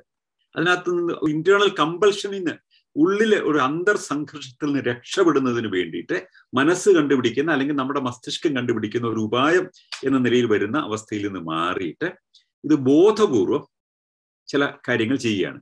അങ്ങനെ ചെയ്യുമ്പോൾ എവിടം വരെയൊക്കെ പോകും എന്ന് ചോദിച്ചു കഴിഞ്ഞാൽ, ഒരാൾക്ക് ക്യാൻസർ ഇല്ലെങ്കിൽ ക്യാൻസർ ഉണ്ടെന്ന് ഇവർ പറയാൻ തുടങ്ങും. ഒരു മാരകമായ രോഗത്തിന് ഇവർ അടിമപ്പെട്ടിരിക്കുകയാണ്. അതുമൂലം ഇവർക്ക് നിരന്തരമായ വലിയ പ്രശ്നങ്ങളാണ്. ഇത് അഭിനയിക്കാം ഒരാൾ. ഗർഭമില്ലാത്ത ഒരാൾക്ക് ഗർഭമുണ്ടെന്ന് തോന്നാം. അതിന്റെ ഫലമായിട്ട് ഈ വയറിന് ചെറിയ ചില എക്സ്പാൻഷൻസ് പോലും ഉണ്ടാകാം. ഒരു തൊലിക്ക് അസുഖം ഇല്ലാത്ത ഒരാൾക്ക് എന്തെങ്കിലും അസുഖം ഉണ്ടെന്ന് തോന്നിയിട്ട് സൈക്കോ ഡെർമറ്റോളജിക്കൽ പ്രോസസ് എന്ന് പറയുന്ന ഒരു സംഗതിയുണ്ട്. ഒരാൾ മറ്റൊരാൾക്കെതിരായിട്ട് മന്ത്രവാദം ചെയ്തു, അപ്പൊ നിങ്ങളുടെ തൊലിയിലൊക്കെ വ്രണങ്ങൾ ഉണ്ടാകും എന്ന് ഒരു വിചാരം ഉണ്ടായി കഴിഞ്ഞാൽ അങ്ങനെ ഒരു വിശ്വാസമുണ്ട്. ഇപ്പൊ ബാനമതി എന്ന് പറഞ്ഞിട്ട് ഒരു ദുർമന്ത്രവാദമുണ്ട്. കർണാടക അതിർത്തികളിലൊക്കെ ഉള്ളൊരു ഇതാണ്. അതിനകത്ത് അവർ ചെയ്യുന്നത്, ഒരു ട്രൈബ് മറ്റേ ട്രൈബിനെതിരായിട്ട് ബാനമതി എന്ന് പറയുന്ന ദുർമന്ത്രവാദം ചെയ്യാൻ തുടങ്ങിക്കഴിഞ്ഞാൽ അവരുടെ എല്ലാം തൊലിയിൽ വലിയ ഇച്ചിങ് ഉണ്ടാവുകയും അവിടെ എല്ലാം ചൊറിഞ്ഞു പൊട്ടുകയും ഒക്കെ ചെയ്യും എന്നാണ്. വ്രണങ്ങൾ ഉണ്ടാകും എന്നാണ് വിശ്വാസം. അപ്പൊ ഈ ബാനമതി ഒരു ട്രൈബ് മറ്റേ ട്രൈബിനെതിരായിട്ട് ചെയ്യാൻ തുടങ്ങിക്കഴിഞ്ഞാൽ സാധാരണ കാണുന്ന ഒരു സംഗതി, ഏത് ട്രൈബിനെതിരായിട്ടാണ് ഇത് ചെയ്യുന്നത് അവരുടെ തൊലിയിൽ വ്രണങ്ങൾ ഉണ്ടാകാൻ തുടങ്ങി. ആ വ്രണങ്ങൾ ഉണ്ടാകുന്നത് എന്തുകൊണ്ടാണ്? അതൊരു സൈക്കോ ഡെർമറ്റോളജിക്കൽ പ്രോബ്ലം എന്നാണ് പറയുന്നത്. അതായത് ഇവർക്കറിയാം മറ്റവർ ദുർമന്ത്രവാദം ചെയ്തെന്ന് അറിഞ്ഞെങ്കിൽ ഇത് വരുള്ളൂ. അറിയുമ്പോൾ തന്നെ ഇവർക്ക് ഭീതി വരും. ആ ഭീതി വരുമ്പോൾ എവിടെയെങ്കിലും ഒരു ചൊറിച്ചിലുണ്ടായി കഴിഞ്ഞാൽ അവർ ചൊറിയാൻ തുടങ്ങും. സ്ക്രാച്ചസ് ഉണ്ടാവും, ഇൻഫെക്ഷൻ ഉണ്ടാവും. അപ്പൊ യഥാർത്ഥത്തിൽ ഈ ഭീതി മൂലം ചൊറിയാൻ തുടങ്ങും, ചൊറിച്ചിൽ പേടിച്ചൊറിച്ചിൽ വരും. അങ്ങനെ ചൊറിഞ്ഞ് പൊട്ടി പലയിടത്തൊക്കെ വ്രണങ്ങളൊക്കെ വരും. അപ്പോൾ ഒരിടത്ത് വന്നു കഴിഞ്ഞാൽ ഇത് കൂടുതൽ ആൾക്കാർക്ക് കൂടുതലായിട്ട് ഇത് ഒരു മാസ് ഹിസ്റ്റീരിയ പോലെ സ്പ്രെഡ് ചെയ്യും. അത് ഡോക്ടർ എച്ച് നരസിംഹയ്യ എന്ന് പറഞ്ഞ് ബാംഗ്ലൂർ യൂണിവേഴ്സിറ്റിയിലെ ഒരു വൈസ് ചാൻസലർ ഉണ്ടായിരുന്നു. അദ്ദേഹം സ്പേസ് സയന്റിസ്റ്റ് ആയിരുന്നു, ആസ്ട്രോഫിസിക്സ് ആയിരുന്നു വിഷയം. പക്ഷെ ഇത്തരം കാര്യങ്ങൾ വലിയ താല്പര്യം കാണിച്ചിരുന്ന ഒരാളാണ്. അദ്ദേഹത്തെ ഞാൻ പ്രത്യേകം ഓർക്കാൻ തന്നെ കാരണം സത്യസായിബാബയ്ക്കെതിരായിട്ട് യൂണിവേഴ്സിറ്റിയുടെ ഒരു അന്വേഷണ കമ്മീഷനൊക്കെ നടത്തിയിരുന്ന ആളായിരുന്നു ഡോക്ടർ എച്ച് നരസിംഹയ്യ. ബാംഗ്ലൂർ യൂണിവേഴ്സിറ്റിയുടെ വൈസ് ചാൻസലർ ആയിരിക്കുകയാണ് ഇത് ചെയ്തത്. അദ്ദേഹം ഇന്ത്യൻ റാഷണലിസ്റ്റ് അസോസിയേഷന്റെ പ്രസിഡന്റ് ആയിരുന്നു. ഞാൻ റാഷണലിസ്റ്റ് അസോസിയേഷന്റെ ജനറൽ സെക്രട്ടറി ആകുന്ന 84 എന്റെ പ്രസിഡന്റ് ആയിരുന്നു, ആദ്യത്തെ പ്രസിഡന്റ് ആയിരുന്നു അദ്ദേഹം. പിന്നീട് ബി രാമമൂർത്തി പ്രസിഡന്റ് ആകുന്നു. ഡോക്ടർ എച്ച് നരസിംഹയ്യാണ് ഈ ബാനമതിയെ കുറിച്ചുള്ള ഒരു വലിയ അന്വേഷണ കമ്മീഷൻ യൂണിവേഴ്സിറ്റി വഴി നടപ്പിലാക്കി അതേക്കുറിച്ചുള്ള കാര്യങ്ങളൊക്കെ വ്യക്തമാക്കുകയും ചെയ്തത്. അവിടെ വരുന്നത് എന്താണ്, ഈ സൈക്കോ ഡെർമറ്റോളജിക്കലായിട്ടുള്ള ഇമ്പാക്ട് ഉണ്ടാവും. പക്ഷെ ഇവിടെ ഈ സൈക്കോളജിക്കലായിട്ടുള്ള യാതൊരു ഇമ്പാക്റ്റും ഇല്ല ഇതിനകത്ത്. ആരും ഇവരെ ഭയപ്പെടുത്തുന്നില്ല. അതുമൂലം ഉണ്ടാകുന്ന ഈ സൈക്കോളജിക്കൽ ഇമ്പാക്റ്റുകളൊന്നും ഇല്ല, വെളിയിൽ നിന്നൊന്നും വരുന്നില്ല. ഇവര് ഇന്റേണൽ കമ്പൽഷൻ കൊണ്ടൊന്നും നേടുന്നുമില്ല. വേറസ് അവർക്ക് ഒരാൾക്ക് തോന്നുകയാണ് അവർക്ക് ക്യാൻസർ ഉണ്ടായി തോന്നുന്നു. ക്യാൻസർ ഉണ്ടായി തോന്നുന്നതുകൊണ്ട് അവർക്ക് എന്താണ് നേട്ടം? ചിലപ്പോൾ ചില ബുദ്ധിമുട്ടുകളേ ഉള്ളൂ. തൊഴിലിടത്ത് ചിലപ്പോൾ ബുദ്ധിമുട്ടുണ്ടാകും. കാരണം സ്ഥിരപ്പെടുത്താനുള്ള ജോലി ചിലപ്പോൾ സ്ഥിരപ്പെടുത്തിയില്ല എന്ന് വരാം. അവർക്ക് വിവാഹം കഴിക്കാൻ ആലോചിക്കുകയാണെങ്കിൽ വിവാഹം നടന്നില്ല എന്ന് വരാം. ഇല്ലേ, ബുദ്ധിമുട്ടുകളേ ഉള്ളൂ അങ്ങനത്തെ രോഗങ്ങളൊക്കെ ഉണ്ടെന്ന് പറയുമ്പോൾ. എങ്കിലും ഇത് പറയുക, ഇത് പറയാവുന്ന മറ്റൊരവസ്ഥ ഞാൻ മുമ്പ് പറഞ്ഞു. ഇന്റേണൽ കമ്പൽഷൻ കൊണ്ട് അറ്റൻഷൻ സീക്കിംഗ് സിൻഡ്രോം എന്ന് പറയുന്ന അവസ്ഥയിൽ ഈ മറ്റുള്ളവരുടെ ശ്രദ്ധ കിട്ടാനും അവരുടെ സഹതാപം കിട്ടുന്നതിനും വേണ്ടി നമ്മൾ തന്നെ ചില രോഗങ്ങൾ നമ്മൾ അറിയാതെ പറയാൻ തുടങ്ങും എന്ന് പറയുന്ന, അല്ലെങ്കിൽ നടുവേദന വരുന്നു, സ്ഥിരമായി അസുഖം വരുന്നു, കിടക്കണം തോന്നുന്നു. അപ്പോൾ ഇതുമൂലം മറ്റുള്ളവരുടെ ശ്രദ്ധ കിട്ടണം എന്നുള്ളതാണ് അതിനകത്ത് അവരറിയാത്ത ഉള്ളിലെ ആവശ്യം. ഇവിടെ അത്തരം ആവശ്യങ്ങളൊന്നുമില്ല. ഒരുപക്ഷെ അവർക്ക് ബുദ്ധിമുട്ടുകൾ പോലും ഉണ്ടാകാം ഇതുകൊണ്ട്. എങ്കിലും ഇവരിങ്ങനെ പറയാൻ തുടങ്ങും. ഈ രോഗങ്ങളാണ് ഇതിനകത്ത് പാത്തോളജിക്കൽ ലെവലിൽ വരുന്ന ഇതിനകത്തൊരു ഏറ്റവും പ്രധാനപ്പെട്ട സംഗതി. ഇല്ലാത്ത രോഗങ്ങൾ ഇവരുണ്ടെന്ന് പറയാൻ തുടങ്ങും. അത് ഉണ്ടെന്ന് സ്ഥാപിക്കുന്നതിന് വേണ്ടി ഇവർ തെളിവുകൾ ഉണ്ടാക്കാൻ തുടങ്ങും. ലബോറട്ടറി റിപ്പോർട്ടുകൾ വരെ മാറ്റിക്കളയും. അപ്പൊ അതെന്തുകൊണ്ടാണ് അവരെങ്ങനെ ചെയ്യുന്നത്? ഒരാൾക്ക് ക്യാൻസർ ഇല്ലാത്ത ഒരാൾക്ക് അവർക്ക് ഒരു പരിശോധനാ ഫലത്തിൽ ക്യാൻസർ ഇല്ല എന്നാണ് കാണുന്നതെങ്കിൽ ആ റിപ്പോർട്ടിൽ അവരൊരു മാനിപ്പുലേഷൻ നടത്തിയിട്ട് ഉണ്ടെന്ന് ആക്കി മാറ്റാം. എന്നിട്ട് അത് പ്രസന്റ് ചെയ്തിട്ട് ക്യാൻസർ ഉണ്ടെന്ന് അഭിനയിക്കാം. അതുകൊണ്ട് അവരെന്താ നേടുന്നത്? ഒന്നും നേടുന്നില്ല. മുൻഹാസൻ എന്തിനാണ് ഇങ്ങനെയുള്ള വീരകഥകൾ പറഞ്ഞത്? അദ്ദേഹം ഒന്നും നേടുന്നില്ല. അതുകൊണ്ട് അവിടെ അറ്റൻഷൻ സീക്കിംഗ് പോലും ഇതൊരു തമാശയായിട്ട് എല്ലാവർക്കും മനസ്സിലാകുന്നു എന്ന് അദ്ദേഹത്തിന് അറിയാം. എങ്കിൽ പോലും തെളിവുകൾ നിരത്തുക എന്ന് പറയുന്നതാണ്. അതാണ് ഈ കഥയിലെ മുൻഹാസനെ പറ്റിയുള്ള ഈ നോവലിനകത്തും പറയുന്ന കഥാപാത്രം ഇങ്ങനെ തന്നെയാണ് ചെയ്യുന്നത്. ഇവിടെ ഈ ഒരു പാറ്റേൺ ക്രമേണ നമ്മൾ ഈ ആധുനിക വൈദ്യശാസ്ത്രം ഐഡന്റിഫൈ ചെയ്യാൻ തുടങ്ങുകയാണ്. 51, 52 ആകുമ്പോഴേക്ക് ഇത് വളരെ വ്യക്തമായി തന്നെ ഈ ഒരു പാറ്റേണിനെ കുറിച്ചുള്ള ഒരു ധാരണ തന്നെ വന്നു കഴിഞ്ഞു. അന്ന് അതിന് വിളിച്ചിരുന്ന പേരാണ് മുൻഹാസൻ സിൻഡ്രോം എന്ന്. അപ്പൊ ഇതേക്കുറിച്ചുള്ള ഗവേഷണ റിപ്പോർട്ടുകളൊക്കെ തന്നെ ലഭ്യമാണ്. ഇപ്പം 60-70 വർഷങ്ങൾക്ക് മുമ്പ് തന്നെ മുൻഹാസൻ സിൻഡ്രോം എന്ന് പറയുന്ന ഒരു ഇതിനെക്കുറിച്ചുള്ള സ്റ്റഡീസ് ഒക്കെ തന്നെ വരാൻ തുടങ്ങിയിട്ടുണ്ട്. സിൻഡ്രോം ആയിട്ട് തന്നെ ഐഡന്റിഫൈ ചെയ്തിട്ടുള്ള സ്റ്റഡീസ് ഒക്കെ തന്നെ വരാൻ തുടങ്ങിയിട്ടുണ്ട്. അപ്പൊ അതിനകത്ത് ഞാൻ മുമ്പ് പറഞ്ഞല്ലോ, വളരെ ക്ലാസിഫൈഡ് ആയിട്ടുള്ള മെഡിക്കൽ റിപ്പോർട്ടുകൾ മാനിപ്പുലേറ്റ് ചെയ്യുക എന്നുള്ളതാണ് ഇതിനകത്ത് ഒരു രീതി എന്ന് പറയുന്നത്. ഒന്നും നേടുന്നില്ല. പക്ഷെ ഒരാൾക്ക് ട്യൂബർകുലോസിസ് ഇല്ലാത്ത ഒരാൾ ട്യൂബർകുലോസിസ് ഉണ്ടെന്ന് സ്വയം സ്ഥാപിച്ചെടുത്ത് അതിനുവേണ്ടി മറ്റൊരാളുടെ ഡോക്യുമെന്റ് വേണേൽ തിരുത്തിയിട്ട് സ്വന്തം അസുഖം ഉണ്ടെന്ന് പറഞ്ഞോളെ. അതുകൊണ്ട് എന്താ നേടുന്നത്? ഒന്നും നേടുന്നില്ല. പക്ഷെ അങ്ങനെ പറയാനൊരു ടെൻഡൻസി ഉണ്ട് ചില ആൾക്കാർക്ക്. അങ്ങനെ പറയുന്നത് വഴി അത് നെഗറ്റീവ് ആയിട്ടുള്ള കാര്യങ്ങൾ, രോഗം പറയുമ്പോൾ രോഗത്തെക്കുറിച്ചൊക്കെയുള്ള കാര്യങ്ങൾ പറയുന്നത് ഒരു മറ്റുള്ളവർക്ക് സാധാരണ പറയാൻ പറ്റാത്ത ഫൈൻ ഡീറ്റെയിൽസോടുകൂടി ഇവർക്ക് പറയാൻ പറ്റും. അതിന്റെ ചികിത്സാ രീതികളെ കുറിച്ച്, അവരനുഭവിക്കുന്ന പ്രശ്നങ്ങളെ കുറിച്ചൊക്കെ ഇവർ പറയാൻ തുടങ്ങും. പക്ഷെ അവരെ പരിശോധിച്ചാലും ഇതൊന്നും കാണുകയില്ല. അപ്പൊ മറ്റെന്തോ രോഗമാണ്. പക്ഷെ ഇവർക്ക് കൃത്യമായിട്ട് അറിയാം അവരുടെ രോഗം എന്താണ്, അതിന് എവിഡൻസ് കാണും. മറ്റുള്ളവരോട് പറയുമ്പോൾ മെഡിക്കൽ റിപ്പോർട്ടുകൾ കാണിച്ചു എന്ന് വരാം, ലബോറട്ടറി റിപ്പോർട്ടുകൾ കാണിച്ചു എന്ന് വരാം. ഇങ്ങനത്തെ ആൾക്കാർക്ക് രോഗം മാറിയെന്ന് പിൽക്കാലത്ത് ആരെങ്കിലും പറഞ്ഞു കഴിഞ്ഞാൽ വളരെ എളുപ്പമാണ് അല്ലേ? നമ്മളിപ്പോ പലപ്പോഴും കാണാറുള്ള ചില സംഗതിയുണ്ട്. ഈ രോഗശാന്തി ശുശ്രൂഷകരുടെ ക്യാമ്പുകളിലൊക്കെ തന്നെ ചില ആൾക്കാർ റിപ്പോർട്ടുകളുമായിട്ട് എത്താറുണ്ട്. റിപ്പോർട്ടുകൾ പ്രസിദ്ധീകരിക്കാറുണ്ട്. വചന പ്രഘോഷണം എന്നൊക്കെ പറഞ്ഞിട്ടുള്ള ചില മാസികകളുണ്ട്. അതായത് കത്തോലിക്ക സഭയുടെ വകയായിട്ട് കോട്ടയിലും മുരിങ്ങൂരും ഒക്കെ ഒരു വിശ്വാസ രോഗശാന്തിക്ക് വേണ്ടിയിട്ടുള്ള ഒരു പരിപാടിയുണ്ട്. അപ്പൊ അവരൊരു മാസിക പ്രസിദ്ധീകരിക്കുന്നുണ്ട്. അതിനകത്ത് ഇങ്ങനെയുള്ള ഒരുപാട് കേസുകൾ നമുക്ക് കാണാൻ പറ്റും. പല ആൾക്കാരും പറയണം എനിക്ക് ക്യാൻസർ ബാധിച്ചിരുന്നു, അതിന്റെ സർട്ടിഫിക്കറ്റ് ഇതാണ് എന്നൊക്കെ പറഞ്ഞ് സർട്ടിഫിക്കറ്റുകൾ വരെ കൊണ്ടുവരും. എന്നിട്ട് പ്രാർത്ഥിച്ചിട്ട് രോഗം മാറി. അത് പ്രാർത്ഥിച്ചിട്ട് രോഗം മാറി എന്നത് ഇവരുടെ താല്പര്യമാണ്. യഥാർത്ഥത്തിൽ അവർക്ക് അതിനകത്ത് വലിയ താല്പര്യമില്ല. ആ പ്രാർത്ഥിച്ചിട്ട് രോഗം മാറി എന്ന നിലയിൽ ഇവർ ക്ലെയിം ചെയ്യുന്നതിന്റെ കാരണം രോഗം പരിശോധിക്കുമ്പോൾ ഇല്ല, എന്നാൽ ഇവരുടെ കയ്യിലെ രേഖകളിലുണ്ട്. ആ രേഖകളുടെ ഒതന്റിസിറ്റി ആരും പരിശോധിക്കുന്നില്ല. അവിടെയാണ് ഇതിനകത്ത് പ്രശ്നം എന്ന് പറയുന്നത്. വേറെ ഞാൻ മുമ്പ് പറഞ്ഞ സഹരൻപൂരിലെ കുട്ടിയുടെ കഥ പറഞ്ഞതും ഇതുമായിട്ട് തമ്മിലുള്ള ബന്ധം എന്താണെന്ന് പറഞ്ഞാൽ, അവിടെ ആ കുട്ടിയുടെ പറയുന്ന കഥകൾ അവിടെ വേറൊരു സ്ഥാപിത താല്പര്യമുണ്ട്. ഉത്തർപ്രദേശിലെ ഈ പ്രദേശത്ത് സഹരൻപൂരിലെ പ്രധാനപ്പെട്ട സ്ഥാപിത താല്പര്യം എന്താണ്? അവിടെ പുനർജന്മ വിശ്വാസം സ്ഥാപിക്കുക എന്ന് പറയുന്നത് അവിടെയുള്ള ഒരു ഹിന്ദു വിശ്വാസ ഘടനയുമായി ബന്ധപ്പെട്ട ഒരു പ്രധാനപ്പെട്ട സംഗതി. വളരെ പോപ്പുലറാണ് അവിടെ പുനർജന്മ വിശ്വാസം. അപ്പൊ ഇത് പുനർജന്മമായി സ്ഥാപിക്കുക എന്നതാണ് അവിടെയുള്ള പ്രാദേശിക ടബ്ലോയിഡ് പത്രങ്ങളുടെയോ അല്ലെങ്കിൽ ചില ടെലിവിഷൻ ഗ്രൂപ്പുകളുടെയോ ഒക്കെ താല്പര്യം. അവിടെ പുനർജന്മമാണ് എന്ന്. പക്ഷെ പുനർജന്മം ഈ കുട്ടി പറയുന്നില്ല. ഈ കുട്ടി പറയുന്നത് അതിഭാവുകത്വമുള്ള ചില കഥകൾക്ക് തെളിവുകൾ നിരത്തിക്കൊണ്ട് പറയുകയാണ്. അവിടെ ഒരു സ്ഥാപിത താല്പര്യം കടന്നു വരുന്നു. ഈ സ്ഥാപിത താല്പര്യം അതിനെ പ്രസന്റ് ചെയ്യുന്നത് അവരുടെ ആവശ്യങ്ങൾക്ക് വേണ്ടി അവര് ഒരു സോഷ്യൽ ആംഗിളിൽ ഈ മുൻചാസൻ സിൻഡ്രോമിന്റെ ഒരു എക്സ്പാൻഷൻ അതിനൊരു പുതിയ സോഷ്യൽ ഡയമെൻഷനിൽ കൊണ്ടുവന്നു. അവരുടെ ഒരു ഐഡിയോളജി, അവരുടെ ഒരു പോയിന്റ് ഓഫ് വ്യൂ, അവരുടെ ഒരു പബ്ലിക് റിഡിക്യൂളിന് വിധേയമായിട്ടുള്ള അല്ലെങ്കിൽ തെളിയിക്കാൻ എപ്പോഴും ബുദ്ധിമുട്ടുള്ള അല്ലെങ്കിൽ ചലഞ്ച് ചെയ്യപ്പെടുന്ന ഒരു വിശ്വാസ സംഹിതയുടെ ന്യായീകരണത്തിനായിട്ട് ഈ മാനസികാവസ്ഥയുള്ള ആൾക്കാരുടെ ക്ലെയിംസ് ഇവർ ഉപയോഗിക്കാൻ തുടങ്ങും.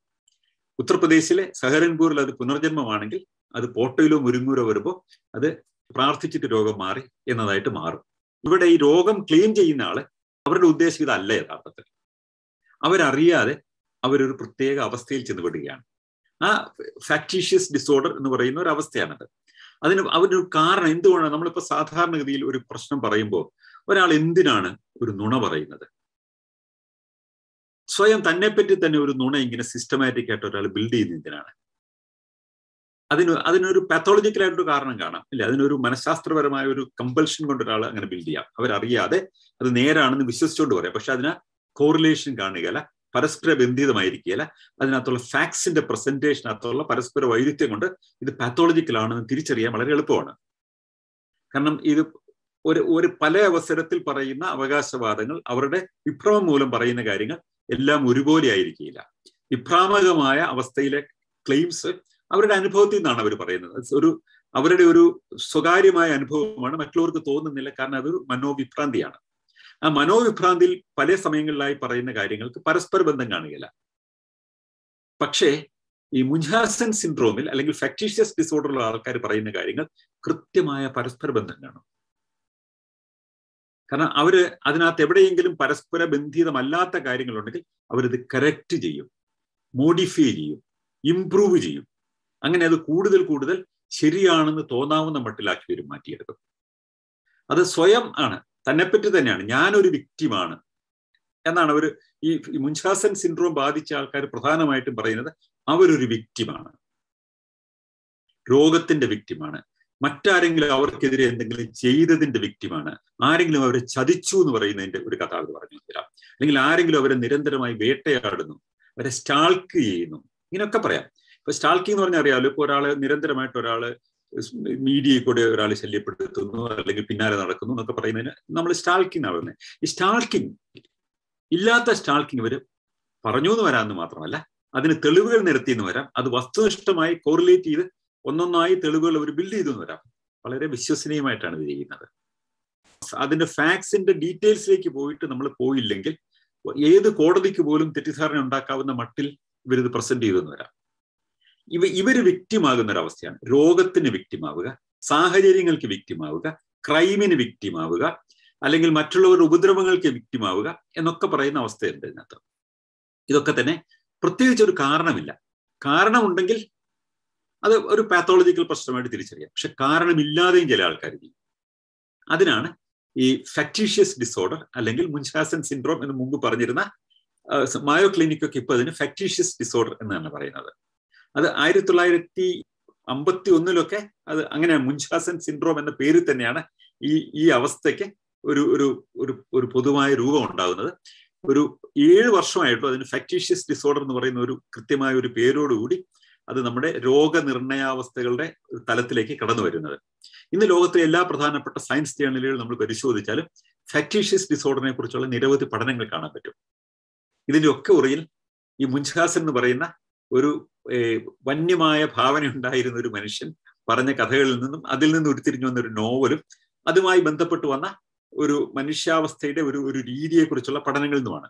ഇന്ന് കഴിഞ്ഞ വർഷങ്ങളിലൊക്കെ നടക്കുന്ന ഇതേക്കുറിച്ചുള്ള പുതിയ അന്വേഷണങ്ങൾ എങ്ങനെയാണ് ഇത് ഈ രോഗാവസ്ഥയിൽ പറയുന്ന ആൾക്കാർ ഇത് പറയുമ്പോൾ അത് എഗെയിൻ അതിനകത്ത് മറ്റൊരു വശം കൂടി ഞാൻ പറയാം. ഒരാൾ പറയാണ് എനിക്ക് രോഗമാണ്, ആ രോഗം ഒരാൾ പറയുന്നു, അതിനു വേണ്ടിയിട്ടുള്ള സിമ്പതി നേടുന്നില്ല, അതിന് സിമ്പതി ഒന്നും നേടാനില്ല അയാൾക്ക്. ഇപ്പോൾ ഒരാൾക്ക് ഇല്ലാത്ത രോഗം പറഞ്ഞു കഴിഞ്ഞാൽ മറ്റുള്ളവരുടെ ധനസഹായം ചോദിക്കാം, അല്ലെങ്കിൽ മറ്റുള്ളവരുടെ കരുണ നേടാം, അല്ലെങ്കിൽ അവരോട് കൂടുതൽ ഒരു കെയർ വാങ്ങിക്കാം. ഇതിൻ്റെ ഒന്നും ആവശ്യമില്ലാത്ത ഒരാളായിരിക്കട്ടെ. പാത്തോളജിക്കലായിട്ടുള്ള ഒരു കമ്പൽഷൻസിന്റെ യാതൊരു റീസണും ഇല്ലാത്ത ഒരാൾ ഇത് പറയാൻ തുടങ്ങുമ്പോൾ അവിടെയാണ് അത് മുൻഷാസൻ സിൻഡ്രോമാണ്, അല്ലെങ്കിൽ അത് ഒരു ഫാക്ടീഷ്യസ് ഡിസോർഡർ ആണ് എന്ന് തിരിച്ചറിയുന്നത്. ഇങ്ങനെ ഈ ഫാക്ടീഷ്യസ് ഡിസോർഡർ ഡെവലപ്പ് ചെയ്യുന്ന ഒരാള് ഏതൊക്കെ കാര്യങ്ങളിൽ ഡെവലപ്പ് ചെയ്യാം? രോഗത്തിന്റെ കാര്യത്തിൽ മാത്രമല്ല നമ്മൾ പറഞ്ഞു അല്ലെ, പല കാര്യങ്ങളിൽ ഇത് ഡെവലപ്പ് ചെയ്യാം. പക്ഷെ ഇതിന് മറ്റൊരവസ്ഥയും കൂടി ഉണ്ട്. അതിന് മുൻഷാസൻ സിൻഡ്രോം ബൈ പ്രോക്സി എന്നാണ് പറയുന്നത്. അതായത് ഒരു കുട്ടിയെ ശുശ്രൂഷിക്കുന്ന ഒരു നേഴ്സ് ഉണ്ട്. ഈ നേഴ്സ് കുട്ടിക്ക് ഒരു രോഗമുണ്ട്, സ്ഥിരമായിട്ടൊരു രോഗമുണ്ട്. ഉദാഹരണത്തിന് ആസ്മയാണെന്ന് ഇരിക്കട്ടെ, ഞാൻ ഒരു മനസ്സിലാക്കാൻ വേണ്ടി ഉദാഹരണം പറയുന്നത്. ആ കുട്ടിക്ക് ആസ്മ വരുന്നു. ആസ്മയുടെ ലക്ഷണങ്ങൾ ഓരോ തവണയും, ആസ്മ എന്ന് പറയുന്നത് നമ്മൾ സാധാരണ എന്താണ്, അലർജിക് ആയിട്ടുള്ള ബ്രീത്തിങ് പ്രോബ്ലം ഉണ്ടാകുന്നു. അപ്പൊ ശ്വാസം കിട്ടാൻ ബുദ്ധിമുട്ടുന്നു. അപ്പൊ അതിന് മരുന്ന് കൊടുക്കുന്നു. അപ്പൊ അതിന്റെ ബിഹേവിയർ പാറ്റേൺസ് ഇവർക്ക് നന്നായിട്ട് അറിയാം. ഇവർക്ക് ആസ്മയില്ല, ഇവർക്ക് ഒന്നിനോടും അലർജി ഇല്ല. അപ്പൊ എന്തുകൊണ്ടാണ് ഈ ആസ്മ ഉണ്ടാകുന്നത്? ചിലപ്പോൾ ഏതെങ്കിലും ഒരു സംഗതിയോടുള്ള അലർജി ആയിരിക്കാം, പോളനോട് അലർജി ആയിരിക്കാം, ഹേയോട് അലർജി ആയിരിക്കാം. ആ കുട്ടിയുടെ ബിഹേവിയർ പാറ്റേൺ ഇവർ കാണും. കുറച്ച് കഴിഞ്ഞിട്ട് ഇവർക്ക് അസുഖമില്ലെങ്കിലും, അതുകൊണ്ട് ഇവർക്കൊന്നും നേടാനില്ലെങ്കിലും, ആ കുട്ടിക്കുണ്ടായ അനുഭവങ്ങൾ ഇവർ അനുകരിക്കാൻ തുടങ്ങും. അതുവഴി അത് ഒരു ഐഡന്റിഫിക്കേഷൻ എന്ന് പറഞ്ഞാൽ വേറെ സംഗതി ഉണ്ട്. മറ്റൊരാളായിട്ട് നമ്മൾ അതിനോട് താതാത്മ്യം പ്രാപിക്കുന്നതിന് വേണ്ടി അവരുടെ അവരുടെ നടപ്പിന്റെ രീതി, അവരുടെ പെരുമാറ്റ രീതി, സംഭാഷണ ശൈലി, അവരുടെ നടപ്പിന്റെ ആട്ടം ഒക്കെ തന്നെ അനുകരിക്കുന്ന ആൾക്കാരുണ്ട്. സിനിമാ താരങ്ങളിലൊക്കെ സംഭാഷണ രീതിയോ അവരുടെ നടപ്പിന്റെ രീതിയോ ഒക്കെ അനുകരിക്കുന്ന ആൾക്കാരല്ലേ. അത് വേറൊരു തരമാണ്. ഇതല്ല ഇവിടെ ഉള്ളത്. ഒരാളുടെ രോഗം, ആ രോഗാവസ്ഥയിൽ പെരുമാറുന്ന സംഗതികൾ, ആ സമയത്തുള്ള മെഡിക്കൽ റിപ്പോർട്ടുകളുടെ പാറ്റേൺ ഉണ്ട്. അതുപോലെ സ്വന്തമായ മെഡിക്കൽ റിപ്പോർട്ടുകൾ ഫേക്ക് ആയിട്ട് ഉണ്ടാക്കുക. അങ്ങനെ ഉണ്ടാക്കുമ്പോൾ ഇതൊരു മനോവിഭ്രമത്തിൽ നിന്നുണ്ടാക്കുമ്പോൾ ഇയാൾ ശരിയെന്ന് വിശ്വസിക്കാം. ഇവിടെ ശരിയെന്ന് ഇയാൾ വിശ്വസിക്കുന്നില്ല. അത് പരിശോധനകളൊക്കെ പിന്നീട് വ്യക്തമാകുന്നുണ്ട്. കൃത്യമായിട്ട് ഇവര് ആർട്ടിക്കുലേറ്റ് ചെയ്ത് ഇങ്ങനെ ചെയ്യുകയാണ്, തെളിവുകൾ ഉണ്ടാക്കുകയാണ്. സ്വന്തം രോഗാവസ്ഥയ്ക്ക് തെളിവുകൾ ഉണ്ടാക്കുന്നു, ഇല്ലാത്ത രോഗങ്ങൾ ഉണ്ടാക്കുന്നു. പക്ഷെ അത് അവർ കാണുന്ന ഒരു രോഗമാണ്. അവരുടെ കൺമുമ്പിൽ അവർ കാണുന്ന മറ്റൊരാളുടെ രോഗം അവര് ഒരു പ്രോക്സി ആയിട്ട് അവർ തന്നെ അത് ചെയ്യാൻ തുടങ്ങും. അത് ഫാക്ടീഷ്യസ് ഡിസോർഡർ ബൈ പ്രോക്സി, അല്ലെങ്കിൽ മുൻഷാസൻ സിൻഡ്രോം ബൈ പ്രോക്സി എന്ന് പറയുന്ന അവസ്ഥയാണ്. അപ്പം ഇതാണ് രണ്ട് വിഭാഗങ്ങൾ ഈ മുൻഷാസൻ സിൻഡ്രോമിനുള്ളത്. പക്ഷെ സാമൂഹ്യ ജീവിതത്തിലേക്ക് വരുമ്പോൾ, നമ്മുടെ രാഷ്ട്രീയ ജീവിതത്തിൽ ഈ മുൻഷാസൻ സിൻഡ്രോമിന്റെ ഒരു പ്രതിഫലനം എന്ന് കാണാൻ പറ്റും. സോഷ്യൽ ലൈഫിൽ അല്ലെങ്കിൽ പൊളിറ്റിക്കൽ ലൈഫിൽ ഇതെങ്ങനെയാണ് വരിക? ഇല്ലാത്ത പ്രശ്നമുണ്ടെന്ന് ഒരു ജനവിഭാഗം ചിന്തിക്കാൻ തുടങ്ങും. അല്ലെങ്കിൽ അത് ഇല്ലാത്ത പ്രശ്നം തന്നെയാണ്, യഥാർത്ഥമല്ലാത്ത പ്രശ്നമാണെന്ന് അറിയാം. ഒരു പൊളിറ്റിക്കൽ മൂവ്മെന്റിന് വേണമെങ്കിൽ ഈ മുൻഷാസൻ സിൻഡ്രോമിന്റെ ഒരു സോഷ്യൽ പ്രസന്റേഷൻ ഉണ്ട് അതിനകത്ത്. യഥാർത്ഥമല്ലാത്ത ഒരു സംഗതി, എന്നാൽ തത്തുല്യമായ ചില സംഗതികൾ അവർ മറ്റു ചിലയിടത്ത് കണ്ടിട്ടുണ്ട്. അപ്പൊ അതുമായിട്ട് ഇതിനെ താരതമ്യപ്പെടുത്തും. എന്നിട്ട് അത് തന്നെയാണ് ഇത് എന്ന് അവര് പ്രസന്റ് ചെയ്യാൻ നോക്കും. ഒരു സ്ഥലത്ത് ഒരു കൂട്ടക്കൊല നടന്നിട്ടുണ്ട്, ഒരു ജനോസൈഡ് നടന്നിട്ടുണ്ട്. മറ്റൊരു സ്ഥലത്തൊരു സാഹചര്യം, അത്തരം സമാന സാഹചര്യം തന്നെയാണ് ഉള്ളത്, അതുകൊണ്ട് ഇതൊരു ജനോസൈഡ് ഇതാ നടക്കാൻ പോകുന്നു എന്ന് ഇമാജിൻ ചെയ്യും. പക്ഷെ അത് ഇമാജിൻ ചെയ്യാൻ ഒരു കളക്റ്റീവ് ഫിയർ ഒരു ജനവിഭാഗത്തിനുണ്ടെങ്കിൽ, അല്ലെങ്കിൽ ഒരു കൂട്ടം ആൾക്കാർക്കുണ്ടെങ്കിൽ, അവർ പറയുന്നത് അതിന് ഒരു ഗ്രൂപ്പ് പാരനോയ ഉണ്ടാവാം. അതല്ലാതെ ഇത് ബോധപൂർവം ഇല്ലാത്ത കാര്യങ്ങൾക്ക് തെളിവുണ്ടാക്കിക്കൊണ്ട് ഒരു പ്രതിസന്ധിയിലാണ് ഒരു ജനക്കൂട്ടം അല്ലെങ്കിൽ ഒരു ജനവിഭാഗം എന്ന് ആരെങ്കിലും പറഞ്ഞ് ബോധ്യപ്പെടുത്തി അവരെ ബോധ്യപ്പെടുത്താനായിട്ട് നിരന്തരമായി ശ്രമിക്കുക. അല്ലെങ്കിൽ ഒരു ജനവിഭാഗം കരുതുകയാണ് ഞങ്ങൾക്ക് ഇങ്ങനെ ഒരു പ്രശ്നമുണ്ട് എന്ന് പറയണം. യഥാർത്ഥത്തിൽ അങ്ങനെ ഒരു ഭയം തന്നെ ഉണ്ടാകാം, അതൊരു യഥാർത്ഥമാകാം, അത് വേറൊരു സംഗതിയാണ്. ഞാൻ ഇവിടെ പറയുന്നൊരു ഉദാഹരണം ഇല്ലാത്തൊരു സംഗതിയെ കുറിച്ച് പറയുക. ഇപ്പൊ യഹൂദന്മാർ പീഡിപ്പിക്കപ്പെട്ടു ചരിത്രത്തിലുടനീളം എന്നുള്ളത് ഒരു യാഥാർത്ഥ്യമാണ്. അതിന് തെളിവുകളുടെ ഒന്നും ആവശ്യമില്ല. കാരണം നമുക്ക് നമ്മുടെ കൺമുമ്പിൽ തന്നെ ഒരുപാട് കാര്യങ്ങളുണ്ടല്ലേ. ജനോസൈഡ് നടന്നിട്ടില്ല എന്ന് പറയുന്ന ആള്, അല്ലെങ്കിൽ യഹൂദന്മാരുടെ കൂട്ടക്കൊല ഒരു ഫിക്ഷൻ ആണെന്നൊക്കെ പറയുന്ന ആൾക്കാരുണ്ടെങ്കിൽ പോലും കൃത്യമായ തെളിവുകളുള്ള സംഗതിയല്ലേ അത്. ഇപ്പം ഹോളോകോസ്റ്റ് എന്ന് പറയുന്ന വംശീയമായിട്ട് ഒരു കൂട്ടമായിട്ട് യഹൂദരെ എലിമിനേറ്റ് ചെയ്ത ഒരു കാലം ഉണ്ടായിരുന്നില്ലേ, പ്രത്യേകിച്ച് നാസികളുടെ മേൽനോട്ടത്തിൽ നടന്നിരുന്നു. നാസികളുടെ മേൽനോട്ടത്തിൽ മാത്രമല്ല, യൂറോപ്പിൽ ഉടനീളം കത്തോലിക്ക സഭയ്ക്ക് സ്വാധീനം ഉണ്ടായിരുന്ന കാലത്തിൽ ഉടനീളം യൂതന്മാർക്കെതിരായിട്ട് നിരന്തരമായിട്ട് ഒരു വംശീയമായ വേട്ടയാടൽ നടക്കുന്നുണ്ട്. അത് ഒരു 1500 1600 കൊല്ലങ്ങളായി നടന്നിട്ട് സംഗതിയാണ്. അതിന്റെ ഒരു പരിണതിയാണ് അവസാനം ഈ നാസിസത്തിന്റെ വികാസത്തിന്റെ സമയത്ത് ഉണ്ടായി വരുന്നത്. എന്നാൽ ഒരു ജനവിഭാഗം അല്ലെങ്കിൽ ഒരു പ്രത്യേക വംശീയ ഗ്രൂപ്പ് ചിന്തിക്കുകയാണ്, ഞങ്ങളെ ഇതുപോലെ ആരെങ്കിലും വേട്ടയാടുകയാണ്, ഞങ്ങളെ എലിമിനേറ്റ് ചെയ്യാൻ പോവുകയാണ്. ചിലപ്പോൾ അത് യാഥാർത്ഥ്യമാണെങ്കിൽ ഒരു ചരിത്രത്തിൽ നിന്ന് ഒരു പാഠം പഠിക്കാം. അതിനകത്ത് വസ്തുതാവിരുദ്ധമായിട്ട് തന്നെ അവർക്ക് ആങ്സൈറ്റി ഉണ്ടാകാം. പക്ഷെ ഇവിടെ വ്യക്തമായ തെളിവുകളുണ്ട് അങ്ങനെയൊന്നും അല്ല എന്നുള്ളത്. എങ്കിൽ പോലും അങ്ങനെ പറഞ്ഞ് അതിനുള്ള തെളിവുകൾ ഉണ്ടാക്കി കിട്ടുന്ന ഓരോ തെളിവും അതിലേക്ക് സന്നിവേശിപ്പിക്കുക എന്ന് പറയുന്ന ഒരു അവസ്ഥയുണ്ട്. അതൊരു ഫാക്ടീഷ്യസ് ഡിസോർഡർ ഒരു സൊസൈറ്റിയിലേക്ക് സംക്രമിക്കുന്നതിന്റെ ഒരു ഉദാഹരണമാണ്. അതിന് ഒട്ടനവധി ഉദാഹരണങ്ങൾ പറയാൻ പറ്റും. ഉദാഹരണത്തിന് ഏതെങ്കിലും ഒരു പ്രത്യേക സ്ഥലത്തുള്ള ആൾക്കാർ തോന്നുകയാണ് ആ സ്ഥലത്തുള്ള ആൾക്കാർ അവഗണിക്കപ്പെടുകയാണ് എന്ന് തോന്നാം. അല്ലെങ്കിൽ ഒരു പ്രത്യേക ജാതിയിലുള്ള ആൾക്കാർക്ക് തോന്നാം ഞങ്ങളുടെ ജാതിയിൽപ്പെട്ട ആൾക്കാർ, ജാതി ഒരു സോഷ്യൽ എൻറ്റിറ്റി എന്ന നിലയിൽ ഞാൻ ഉദാഹരണമായിട്ട് പറയാം, അല്ലെങ്കിൽ ഗോത്രത്തിന് ഒരു റേസിന് തോന്നാം. ഉദാഹരണത്തിന് ബ്ലാക്ക് റേസ് എടുക്കാം. ഇപ്പൊ ബ്ലാക്സ് അമേരിക്ക പറയുന്ന അമേരിക്കൻ ബ്ലാക്സ് എടുക്കുക. അമേരിക്കൻ ബ്ലാക്സ് യഥാർത്ഥത്തിൽ ഡിസ്ക്രിമിനേഷൻ അനുഭവിക്കുന്ന ഒരു ഗ്രൂപ്പാണ്. കാലാകാലങ്ങളായിട്ട് ഒരു ഡിസ്ക്രിമിനേറ്റഡ് ആയിരുന്നത്. പക്ഷെ അവർ ഡിസ്ക്രിമിനേറ്റഡ് ആയിരുന്നു, അതിനെതിരായിട്ടുള്ള വലിയ ചെറുത്തുനിൽപ്പുണ്ടായി, നിയമനിർമ്മാണങ്ങളുണ്ടായി. എങ്കിലും അതിന് ഇപ്പോഴും സാധുതയുണ്ട്, നമുക്ക് കൃത്യമായ തെളിവുകളുണ്ട് അതിന് മുന്നിൽ. ഇനി മറ്റൊരു ജനവിഭാഗം ഞങ്ങൾ ഈ ബ്ലാക്ക് കമ്മ്യൂണിറ്റി അനുഭവിച്ചതിന് തുല്യമായ അവസ്ഥയിലാണ് എന്ന് പറയുന്നത് വഴി അവർക്കൊരു പൊളിറ്റിക്കൽ ഒരു ഓറിയന്റേഷൻ ബിൽഡപ്പ് ചെയ്യാൻ പറ്റുമോ? അത് വസ്തുതകളുമായി ബന്ധപ്പെട്ടാണെങ്കിൽ അതിന് പലപ്പോഴും അവർക്കുണ്ടാകുന്ന ആങ്സൈറ്റി അതിന് കാരണമുണ്ടാകാം. പക്ഷെ കൃത്യമായി കാരണങ്ങൾ ബിൽഡ് ചെയ്തുകൊണ്ട് ഇല്ലാ കഥകൾ കൃത്യമായി മെനഞ്ഞുണ്ടാക്കി ഇല്ലാത്ത തെളിവുകൾ ഉണ്ടാക്കി ഒരു ജനക്കൂട്ടം അല്ലെങ്കിൽ ഒരു ജനവിഭാഗം അവർ പീഡിപ്പിക്കപ്പെടുന്നു എന്ന് ഒരു അവസ്ഥ ബിൽഡ് ചെയ്യാൻ ആരെങ്കിലും ശ്രമിക്കുന്നുണ്ടെങ്കിൽ അതിനകത്ത് സാമൂഹ്യ ജീവിതത്തിലെ അല്ലെങ്കിൽ പൊളിറ്റിക്കൽ ലൈഫിലെ ഒരു ഫാക്ടീഷ്യസ് ഡിസോർഡർ ബിൽഡിംഗ് ആണ് അതിനകത്ത് നടക്കുന്നത്. ഇത് ചെറിയ ജനവിഭാഗങ്ങൾക്കിടയിൽ മുൻകാലങ്ങളിൽ ഉണ്ടായിരുന്നു, ഗോത്രങ്ങൾക്കിടയിലാണ് ഇത് കൂടുതലായിട്ടുള്ളത്. നമുക്ക് ഇന്ന് തിരിഞ്ഞു നോക്കുമ്പോൾ ഇത്തരം അവസ്ഥകളുടെ ഒരു പ്രധാനപ്പെട്ട സംഗതിയാണ് ഇത് ക്ഷണിച്ചു വരുത്തുകയാണ് ചെയ്യുന്നത്. ഇപ്പൊ കാർത്തേജിന്റെ ഒരു ഉദാഹരണം എടുക്കാം. റോമൻ, അത് ചരിത്രത്തിലെ ഏറ്റവും നല്ലൊരു ഉദാഹരണമാണ്.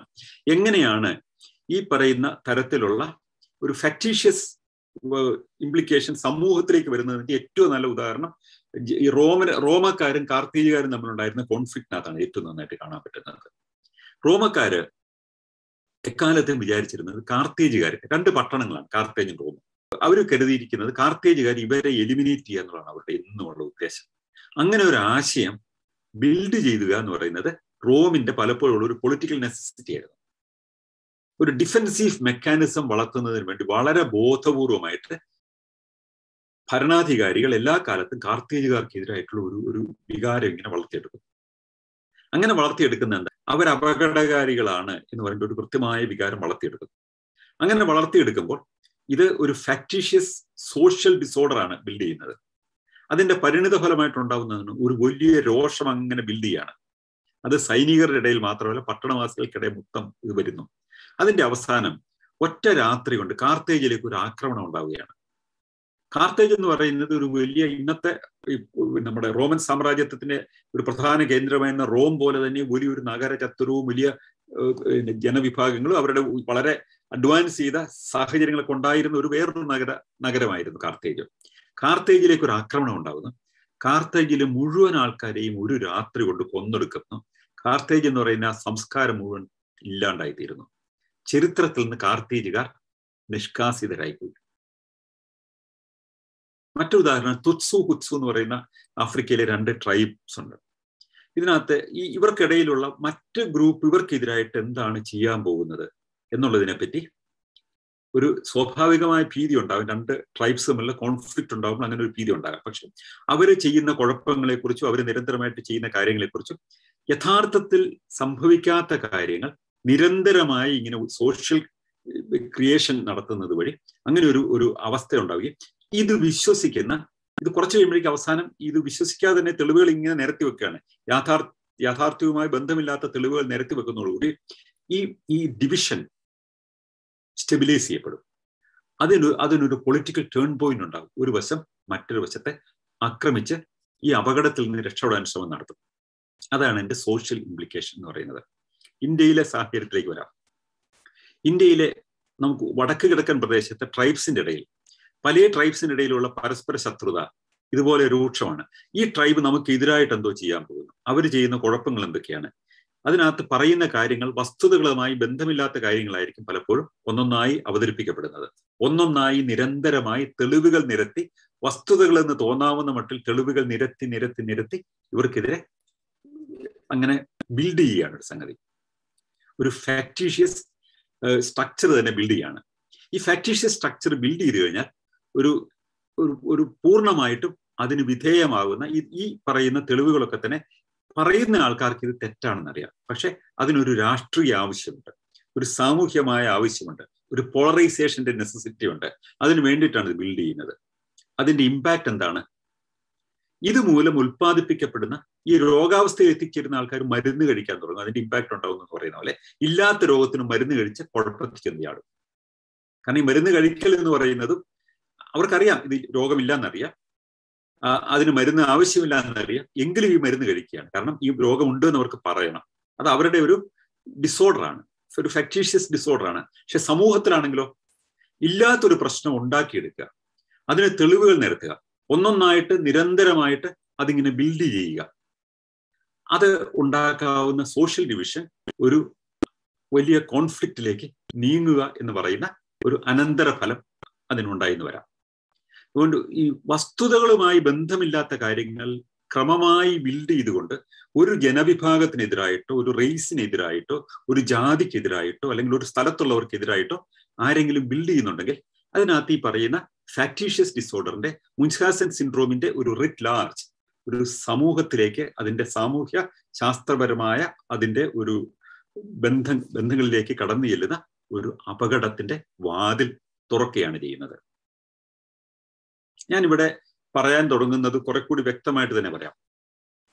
ഇന്നിപ്പോ കേരളത്തിലെ സാഹചര്യത്തിൽ നമ്മളിപ്പോ കാണുന്ന ഒരു സംഗതിയുണ്ട്. ഇസ്ലാം മതത്തിനെതിരായിട്ടുള്ള ധാരാളം വിമർശനങ്ങൾ നടക്കുന്നുണ്ട്. ആ വിമർശനങ്ങൾ മലയാളത്തിൽ തുടങ്ങി വെച്ചത് ഒരുപക്ഷെ എൻ്റെ അച്ഛനാണ്. 40 വർഷങ്ങൾക്ക് മുമ്പ് ഖുർആൻ വിമർശന പഠനം എന്ന് പറയുന്ന ഒരു പുസ്തകം ആണ് അതിന്റെ തുടക്കം എന്ന് പറയുന്നത്. അതിന്റെ പ്രസാധകനാണ് ഞാൻ. ഇത് ഖുർആനകത്ത് പറയുന്ന ആശയങ്ങളാണ് അതിനകത്ത് വിമർശിക്കുന്നത്. അതിനകത്ത് പറയുന്ന ദർശനങ്ങളും ലോക വീക്ഷണവും ഒക്കെയാണ് അതിനകത്ത് പറയുന്നത്. അതിനകത്ത് അശാസ്ത്രീയതകളാണ് വിശദീകരിക്കുന്നത്. മറിച്ച് മുസ്ലിങ്ങൾക്കെതിരായിട്ട് ഒരു ഹെയ്റ്റഡ് ബിൽഡിങ്ങിന്റെ ഭാഗമായിട്ട് ഒരു സംഗതി സമൂഹത്തിലുണ്ടായാലോ? നമ്മുടെ സമൂഹത്തിൽ ഇപ്പോൾ വരുന്ന ചില സംഗതികൾ നോക്കുള്ളൂ. ഇസ്ലാമിനെതിരായിട്ടുള്ള വിമർശനം മറ്റൊന്നാണ്. ഇസ്ലാമിന്റെ അസഹിഷ്ണുതയും അവർക്ക് വിമർശകരോടുള്ള അവരുടെ കടുത്ത വിയോജിപ്പും അത് അവരെ തന്നെ ഇല്ലായ്മ ചെയ്യാനൊക്കെയുള്ള ആഗ്രഹിക്കുന്ന മട്ടിലുള്ള അസഹിഷ്ണുതയും മാറ്റി നിർത്തിക്കൊണ്ട് മറ്റൊരു വശമാണ് പറയുന്നത്.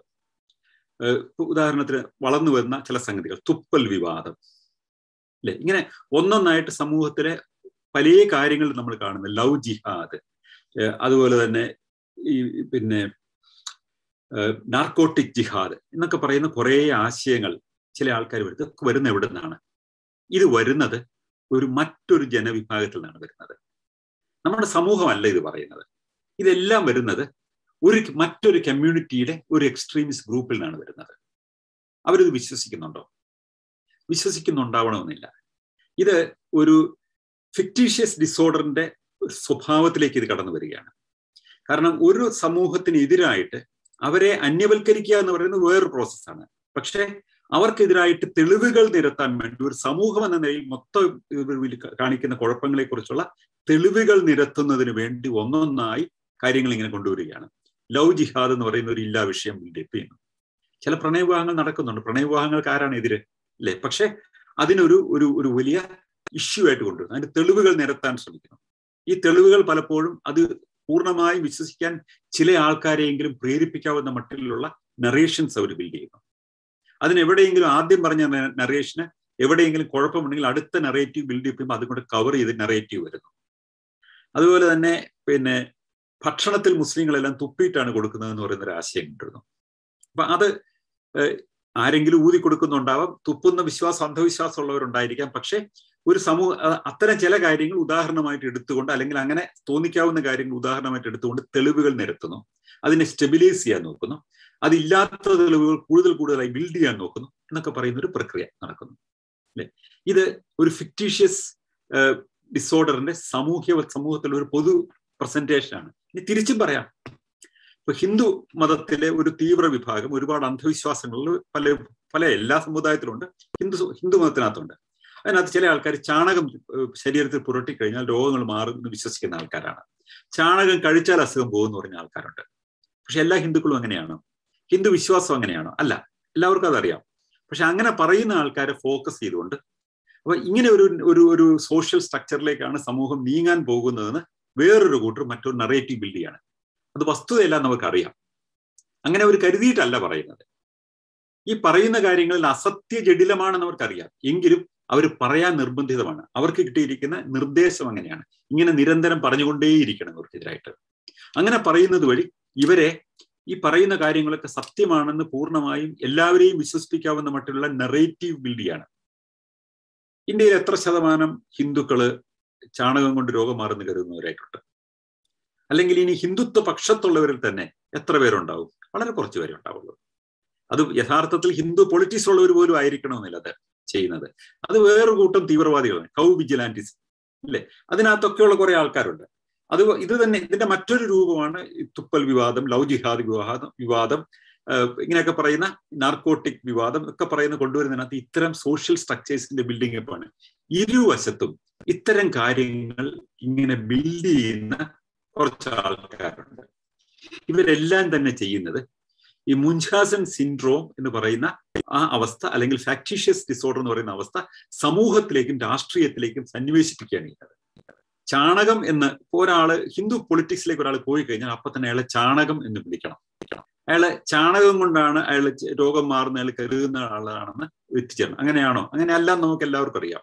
എങ്കിലും അങ്ങനെ പറയണം. അങ്ങനെ പറയുന്നത് വഴി ശരിയല്ല എന്ന് എല്ലാവർക്കും അറിയാം. എങ്കിലും അങ്ങനെ പറയുക എന്ന് പറയുന്നത് ഒരു കർമ്മമാണ്, ഒരു ഉത്തരവാദിത്തമാണ്. അതിനുള്ള തെളിവുകൾ ആയിട്ട് എവിടെയെങ്കിലുമുള്ള ചില അനക്ഡോട്ട്സ് കൊണ്ടുവരണം. അനക്ഡോട്ടൽ എവിഡൻസ് എന്ന് പറയും. അത് പൂർണ്ണമായി ശരിയാവണമെന്നില്ല, പക്ഷെ നമ്മൾ ചില ഉദാഹരണങ്ങൾ ചൂണ്ടിക്കാണിച്ച് അതാണ് എവിഡൻസ് എന്ന് പറയും. ഇത് തന്നെയാണ് മറുവശത്ത് തുപ്പൽ വിവാദം എന്നും ഈ ലവ് ജിഹാദ് എന്നും ഒക്കെ പറയുന്നത്. എല്ലാ മുസ്ലിം പൊളിറ്റിക്സ് പറയുന്ന ആൾക്കാർ, ബഹുഭൂരിപക്ഷം മുസ്ലിങ്ങളും ഇസ്ലാമിസ്റ്റുകളല്ല, ഒരു മുസ്ലിം പൊളിറ്റിക്സിന്റെ ഭാഗമല്ല. ഇനി മുസ്ലിം പൊളിറ്റിക്സിന്റെ ഭാഗമായിട്ടുള്ളവരിൽ തന്നെ ബഹുഭൂരിപക്ഷവും അവർ റാഡിക്കൽസ് അല്ല. റാഡിക്കൽസ് ആയിട്ടുള്ളവർ തന്നെ ബഹുഭൂരിപക്ഷവും അവര് ടെററിസ്റ്റുകളല്ല. കുറച്ചു പേരുണ്ട്. ഇത് ഹിന്ദുക്കളുടെ കാര്യത്തിലും അങ്ങനെ തന്നെയാണ്. ഹിന്ദു പൊളിറ്റിക്സിൽ ഹിന്ദു പക്ഷത്തുള്ളവരെല്ലാം തന്നെ ഹിന്ദു രാഷ്ട്രീയത്തിലില്ല. ഹിന്ദു രാഷ്ട്രീയത്തിലുള്ള എല്ലാവരും തന്നെ ഹിന്ദു രാഷ്ട്രത്തിന് വേണ്ടി എന്തും ചെയ്യണം എന്ന് കരുതുന്നവരല്ല. ഹിന്ദു രാഷ്ട്രത്തിലേക്ക് നീങ്ങണം എന്ന് കരുതുന്നവരെല്ലാം തന്നെ ഗോവധത്തിന്റെ പേരിൽ മനുഷ്യരെ ഉപദ്രവിക്കണമെന്ന് കരുതുന്നവരല്ല. അവരിൽ ആരും തന്നെ ചാണകം കഴിച്ചാൽ അസുഖം മാറുന്നു കരുതുന്നവരല്ല. അപൂർവം ചിലരുണ്ടായിരിക്കാം. പക്ഷെ ഇത് കാണിച്ചുകൊണ്ട് ഈ അനക്ഡോട്ടൽ എവിഡൻസ് പ്രസന്റ് ചെയ്തുകൊണ്ട് ഇതിനെ സ്റ്റെബിലൈസ് ചെയ്യുക എന്ന് പറയുന്നത് ഒരു ഫാക്ടീഷ്യസ് ഡിസോർഡർ സമൂഹത്തിൽ ബിൽഡ് ചെയ്യുന്നതിന്റെ ഒരു രൂപമാണ്. ഇത് ഇന്ത്യയിലെ ഹിന്ദു സമുദായത്തിനെതിരായിട്ടും അതേസമയം തന്നെ മുസ്ലിം സമുദായത്തിനെതിരായിട്ടും ഇത് നടക്കുന്നുണ്ട്. ഇത് രണ്ടും സമൂഹത്തിലെ ഫാക്ടീഷ്യസ് ഡിസോർഡറിന്റെ രണ്ട് ലക്ഷണങ്ങളാണ്. ആരാണ് ഇത് ബിൽഡ് ചെയ്യുന്നത്? അങ്ങനെ ബിൽഡ് ചെയ്യുന്നവര് നമ്മുടെ സമൂഹത്തെ ബാധിച്ചിരിക്കുന്ന ഒരു മുൻചാസൻ സിൻഡ്രോമാണ് അവരിലുള്ളത്.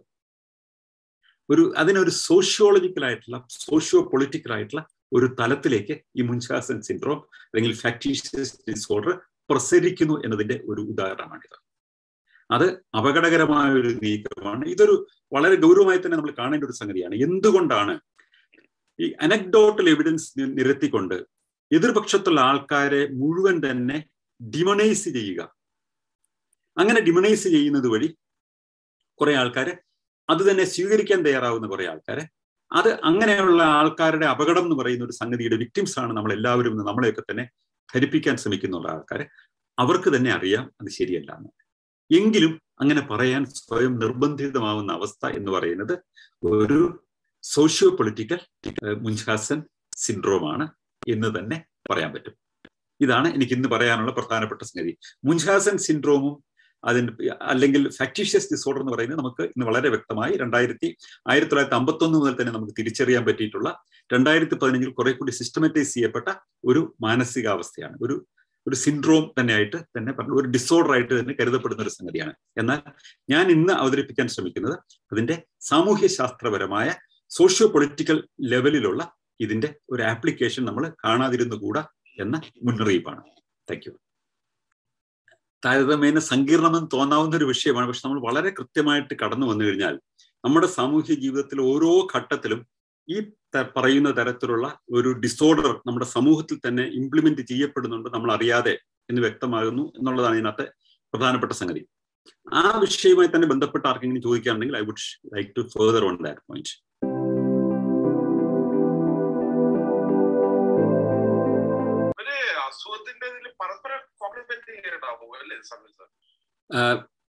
പരസ്പരം കോംപ്ലിമെന്റ് ചെയ്യാന്ന് പറഞ്ഞു കഴിഞ്ഞാൽ ഇത് ഉദാഹരണത്തിന് ഫാക്ടീഷ്യസ് ഡിസോർഡർ ആണെങ്കിൽ അതിനകത്തുണ്ടാകുന്നത് ഈ ഒരു ഡോക്ടറെ അടുത്ത് ചെല്ലുമ്പോൾ ഡോക്ടർ ഇത് വിശ്വസിച്ചു പോകും. കാരണം ഇപ്പൊ രണ്ട് തരമുണ്ട് അല്ലെ. ഉദാഹരണത്തിന് മുൻഹാസൻ സിൻഡ്രോം ബൈ പ്രോക്സി ആണെങ്കിൽ ഈ രോഗലക്ഷണങ്ങൾ മുഴുവൻ ഇവർ കാണുന്നുണ്ട്. അപ്പൊ ഇത് ഒരു സമാനമായ സാഹചര്യം രാഷ്ട്രീയത്തിലാണെങ്കിലും ഉണ്ട്. അത് തന്നെയാണ് നമുക്കിപ്പോൾ നമ്മുടെ സമൂഹത്തിൽ സംഭവിക്കുന്നത് നമുക്ക് പറയണം. കാരണം ചരിത്രത്തിൽ ആ സാഹചര്യങ്ങൾക്ക് തുല്യമായ സാഹചര്യങ്ങൾ ഇപ്പോൾ ഉണ്ടെന്ന് നമ്മൾ ഓരോ ഉദാഹരണവും നമ്മൾ നിരത്തി വെക്കാൻ തുടങ്ങും. ഇതാണ് ആ ഒരു പൊളിറ്റിക്കൽ ക്രൈസിസിന്റെ റിപ്ലിക്കേഷൻ ഇതാണെന്നുള്ളതിന് ഓരോ അവസ്ഥയും നമ്മൾ ഇന്റർപ്രിറ്റ് ചെയ്യാൻ തുടങ്ങും. ഇത് തന്നെയാണ് ഈ മുൻഹാസൻ സിൻഡ്രോം ബൈ പ്രോക്സിയിൽ സംഭവിക്കുന്നത്. നമ്മൾ കണ്ടിട്ടുള്ള രോഗമാണ്. അതിന്റെ രോഗത്തിന്റെ പ്രകടനങ്ങൾ എങ്ങനെയൊക്കെയാണ് നമ്മൾ കണ്ടിട്ടുണ്ട്. അതിന്റെ ലബോറട്ടറി റിപ്പോർട്ടുകൾ നമ്മൾ കണ്ടിട്ടുണ്ട്. ഇതെല്ലാം തന്നെ നമ്മൾ റീക്രിയേറ്റ് ചെയ്യാണ്. അത് തന്നെയാണ് എനിക്കുമുള്ളത്, അത് തന്നെയാണ് ഇവിടെയും ഉള്ളത്. അവിടെ നമ്മളൊരു പ്രശ്നം സമൂഹത്തിൽ കണ്ടിട്ടുണ്ട്, ആ പ്രശ്നം തന്നെയാണ് ഇവിടെയും ഉള്ളത്. അങ്ങനെ അല്ലെങ്കിലോ അതിനുള്ള തെളിവുകൾ നമ്മൾ നിരത്തും, ഇല്ലെങ്കിൽ നമ്മൾ ബിൽഡ് ചെയ്യും. അപ്പൊ ഇവിടെ ഇത് പരസ്പര പൂരിതമാണ്. ശരിക്കും പറഞ്ഞാൽ മധു പറഞ്ഞതുപോലെ അങ്ങനെ ഉണ്ടായി വരുമ്പോൾ ഇത് ആണെന്ന് ഇവർ വിശ്വസിക്കുന്നില്ല, പക്ഷെ മറ്റുള്ളവർ ഇത് വിശ്വസിക്കാൻ നിർബന്ധിതരായിത്തീരും. ഇത് ആർട്ടിക്കുലേറ്റ് ചെയ്യുന്ന ആൾക്കാരെ, ഇത് ബിൽഡ് ചെയ്യുന്ന ആൾക്കാരെ സംബന്ധിച്ചിടത്തോളം അവർക്കറിയാം അവരിത് ചെയ്യുന്നത് അവരറിയാത്ത ചില ഒരു ഇന്റേണൽ കമ്പൽഷൻസ് കൊണ്ടാണ് അവർ ചെയ്യുന്നതെന്ന് പറയാം അല്ലെ. പക്ഷെ അതിനൊരു റിസൾട്ട് അവർക്ക് പ്രത്യേകിച്ച് ഇല്ലെന്ന് തന്നെ പറയാം. എങ്കിൽ പോലും ഡോക്ടർ ഇത് കാണുന്ന ആളെ വിശ്വസിക്കുകയാണ്. കാരണം ഈ രോഗലക്ഷണം കാണുന്ന ആൾക്കാർ അല്ലെങ്കിൽ ഈ തരത്തിൽ പെരുമാറുന്ന ആൾക്കാർ പിന്നെ അവർക്ക് എന്താ പറയുക, മെഡിക്കൽ എവിഡൻസ് വേണം, ലബോറട്ടറി എവിഡൻസസ് വേണം. അവിടെ മാനിപ്പുലേഷൻ പോലും നടക്കും. ഈ പറയുന്ന സിൻഡ്രോമുള്ള ആൾക്കാർ മെഡിക്കൽ റിപ്പോർട്ടുകൾ തിരുത്താം, അവർ കൃത്രിമമായിട്ട് ഉണ്ടാക്കിയെടുക്കുക എന്നാണ് പറയുന്നത്.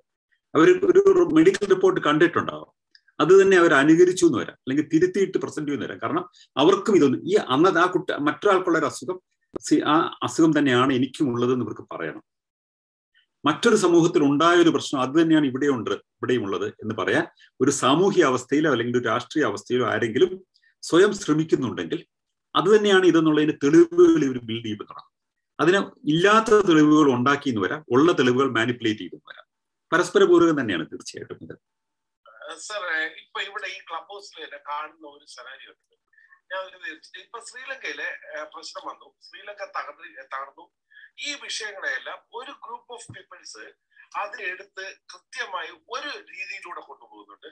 വേറൊരു ഗ്രൂപ്പ് ചൈനീസ് ഇൻവേഷൻ ആണ് അതിനുള്ള മെയിൻ കാരണം എന്ന് പറയുന്നത്, ചൈനീസ് ലോണാണ് ഇതിനുള്ള ട്രിഗറിംഗ് പോയിന്റ് എന്നുള്ള പക്ഷത്തിലാണ് ഞാൻ നിന്നത്. പക്ഷെ വേറൊരു ടീം അവര് പർപ്പസ്ഫുള്ളി അവർ പല റൂമുകളിലിട്ട് പറയുന്നത് ശരിക്കും ശ്രീലങ്ക തുടങ്ങി വെച്ച ന്യൂനപക്ഷങ്ങൾക്കെതിരായിട്ടുള്ള ഈ പറഞ്ഞ പ്രകടനങ്ങളാണ് ഇവരുടെ തകർച്ചയിൽ എത്തിച്ചത്. അവരത് ഉദാഹരണ സഹിതം പറയുന്നുണ്ട്. ഇപ്പൊ താങ്കൾ പറയുന്നത് ഏകദേശം അതുമായിട്ട് ഒത്തുവരുന്നതാണോ? അതിന് കുറെ കാര്യങ്ങളുണ്ടാവും, കുറെ കാര്യങ്ങളുണ്ടെന്ന് എനിക്ക് തോന്നിയിട്ടുണ്ട്. പക്ഷെ അവരതൊരു ക്രിയേറ്റ് ചെയ്യുന്ന ഒരു നരേഷൻ ആണെന്ന് എനിക്ക് തോന്നിയിട്ടുണ്ട്. ശ്രീലങ്കയിലെ പ്രശ്നങ്ങൾക്ക്, ശ്രീലങ്കയിലെ ന്യൂനപക്ഷങ്ങൾ എന്ന് പറഞ്ഞാൽ മതപരമായ ന്യൂനപക്ഷം അവിടെ ഹിന്ദുക്കളാണ്. അവിടെ ഹിന്ദുക്കളും ബുദ്ധമതക്കാരും തമ്മിലായിരുന്നു അവിടുത്തെ പ്രശ്നം. ആയിരുന്നില്ലല്ലോ. അവിടെ ഉണ്ടായിരുന്ന ഹിന്ദുക്കളിൽ ബഹുഭൂരിപക്ഷവും ദ്രവീഡിയൻ പശ്ചാത്തലം ഉണ്ടായിരുന്ന ആൾക്കാരാണ്. ദ്രവീഡിയൻ പശ്ചാത്തലം ഞാൻ നാസ്തിക പശ്ചാത്തലം ഉണ്ടായിരുന്ന ആൾക്കാരാണ്. അവരുടെ ക്ലോസസ്റ്റ് അലൈ എന്ന് പറയുന്നത് തമിഴ്നാട്ടിലെ ദ്രാവിഡ പ്രസ്ഥാനമായിരുന്നു. അവരാരും ഹിന്ദുക്കളായിരുന്നില്ല, ഹൈന്ദവ പശ്ചാത്തലത്തിൽ നിന്നുണ്ടായിരുന്ന നാസ്തികരായിരുന്നു അതിനകത്ത് പ്രധാനപ്പെട്ട ആൾക്കാരെല്ലാം തന്നെ. അതുകൊണ്ട് തന്നെ അതൊരു ഹിന്ദുക്കളും ബുദ്ധമതക്കാരും തമ്മിലുള്ള ഏറ്റുമുട്ടലാണെന്ന് പറയുന്നത് ശരിയാണെന്ന് പറഞ്ഞാൽ ശരിയാവില്ല. കാരണം ശ്രീലങ്കയിൽ ഒരുപാട് അന്ധവിശ്വാസങ്ങളുണ്ട്, അത് എല്ലാവരുടെയും കൂട്ടത്തിലുണ്ട്, ബുദ്ധമതക്കാരുടെ കൂടെയും ഹിന്ദുക്കളുടെ ഇടയിലൊക്കെ അന്ധവിശ്വാസങ്ങളുണ്ട്. പക്ഷെ ഇതൊരു ഹിന്ദു ബുദ്ധമതം എന്ന് പറയുന്ന മതപരമായ ഒരു കോൺഫ്ലിക്റ്റ് ആയിരുന്നില്ല, രണ്ട് ഭാഷാ ദേശീയതകൾ തമ്മിലൊരു കോൺഫ്ലിക്റ്റ് ആയിരുന്നത്. ഒരു ഭാഷാപരമായ ന്യൂനപക്ഷത്തെ മറ്റൊരു കൂട്ടം അടിച്ചമർത്തിയതാണെന്ന് പറയാം, പക്ഷെ അത് ഇന്നത്തെ ക്രൈസിസുമായിട്ട് അതിന് യാതൊരു ബന്ധമില്ല. അല്ല, പക്ഷെ അവർ കൊണ്ടുവരുന്ന നരേഷൻ ഇങ്ങനെയാണ് എന്ന് പറഞ്ഞാൽ, ഒരു പ്രത്യേക ന്യൂനപക്ഷത്തിനെ അടിച്ചമർത്തുവാൻ, സിസ്റ്റമാറ്റിക് ആയിട്ട് അത് അടിച്ചമർത്തുവാൻ വേണ്ടി ഈ പറഞ്ഞ ഒരു ഭൂരിപക്ഷ വർഗീയത അല്ലെങ്കിൽ ഭൂരിപക്ഷ ധ്രുവീകരണം അവിടെ നടന്നതുകൊണ്ടാണ് ശ്രീലങ്കയിൽ ഈ പറഞ്ഞ പ്രശ്നങ്ങളെല്ലാം ഉണ്ടായത് എന്നുള്ള ഒരു ഒരു നരേറ്റീവ് അത് അവർ ബിൽഡ് ചെയ്യാൻ ശ്രമിക്കുന്നുണ്ട്. അത് സക്സസ് ഒന്നുമല്ല, പക്ഷെ അവർ ബിൽഡ് ചെയ്യാൻ ഇപ്പോഴും ഞാൻ ഇതെല്ലാം കൂടെ സാർ പറഞ്ഞു വന്നപ്പോഴാണ് എനിക്ക് തോന്നിയത് ശരിയാണ്, ഇങ്ങനെയുള്ള നരേഷൻ ബിൽഡിംഗ് നടക്കുന്നുണ്ട്. അപ്പൊ ഇതിന് ഇതുമായിട്ടൊക്കെ ഈ പറഞ്ഞ സിൻഡ്രോമായിട്ടൊക്കെ എന്തെങ്കിലും ബന്ധമുണ്ടോ? അല്ല, പറയാം, സോഷ്യൽ ആയിട്ട് വേണമെങ്കിൽ നമുക്ക് വളരെ ശ്രീലങ്ക അങ്ങനെ എടുത്താൽ നല്ല ഉദാഹരണമാണ്. അവിടെ ഈ രാജപക്ഷെ എന്ന് പറയുന്ന അവര് പിന്നെ അവരുടെ പൊളിറ്റിക്കൽ ലീഡർഷിപ്പ് ചെയ്തത് ഇവരെ മിലിറ്ററി ആണ് തോൽപ്പിച്ചു കളഞ്ഞത്, സൈനിക ശക്തി ഉപയോഗിച്ചുകൊണ്ടാണ് തോൽപ്പിച്ചത്. നിഷ്ഠൂരമായി കൊന്നൊടുക്കി ആണ് ഈ പിന്നെ ലിബറേഷൻ ടൈഗേഴ്സിന് മുഴുവൻ ഇല്ലാണ്ടാക്കി കളഞ്ഞത് ഇല്ലേ. പക്ഷെ അവിടെ വേറൊരു ഗ്രൂപ്പ് ഉണ്ടായിരുന്നു, ഒരു ശ്രീലങ്കൻ സിംഹള തീവ്രവാദികൾ ഉണ്ടായിരുന്നു, ജനതാ വിമുക്തി പെരിമുന എന്ന് പറയുന്ന ഒരു ഇടതുപക്ഷ പാർട്ടി ഉണ്ടായിരുന്നു. അവിടെ ഒരു ലെഫ്റ്റിസ്റ്റ് ഗ്രൂപ്പ് ആയിരുന്നു, മാർക്സിസം ലെനിനിസം ആയിരുന്നു അവരുടെ പ്രധാനപ്പെട്ട മെത്തഡോളജി. അവര് സിംഹള തീവ്രവാദികളായിരുന്നു, വംശീയ തീവ്രവാദികളായിരുന്നു അവര്. തമിഴരുടെ ഇടയിൽ തന്നെ വംശീയ തീവ്രവാദികൾ വേറെ ഉണ്ടായിരുന്നു. അവർ ചില ആൾക്കാരെയൊക്കെ തന്നെ ഇവർ തമ്മിലുള്ള പരസ്പര മത്സരത്തിൽ കൊന്നൊടുക്കിയിരുന്നു.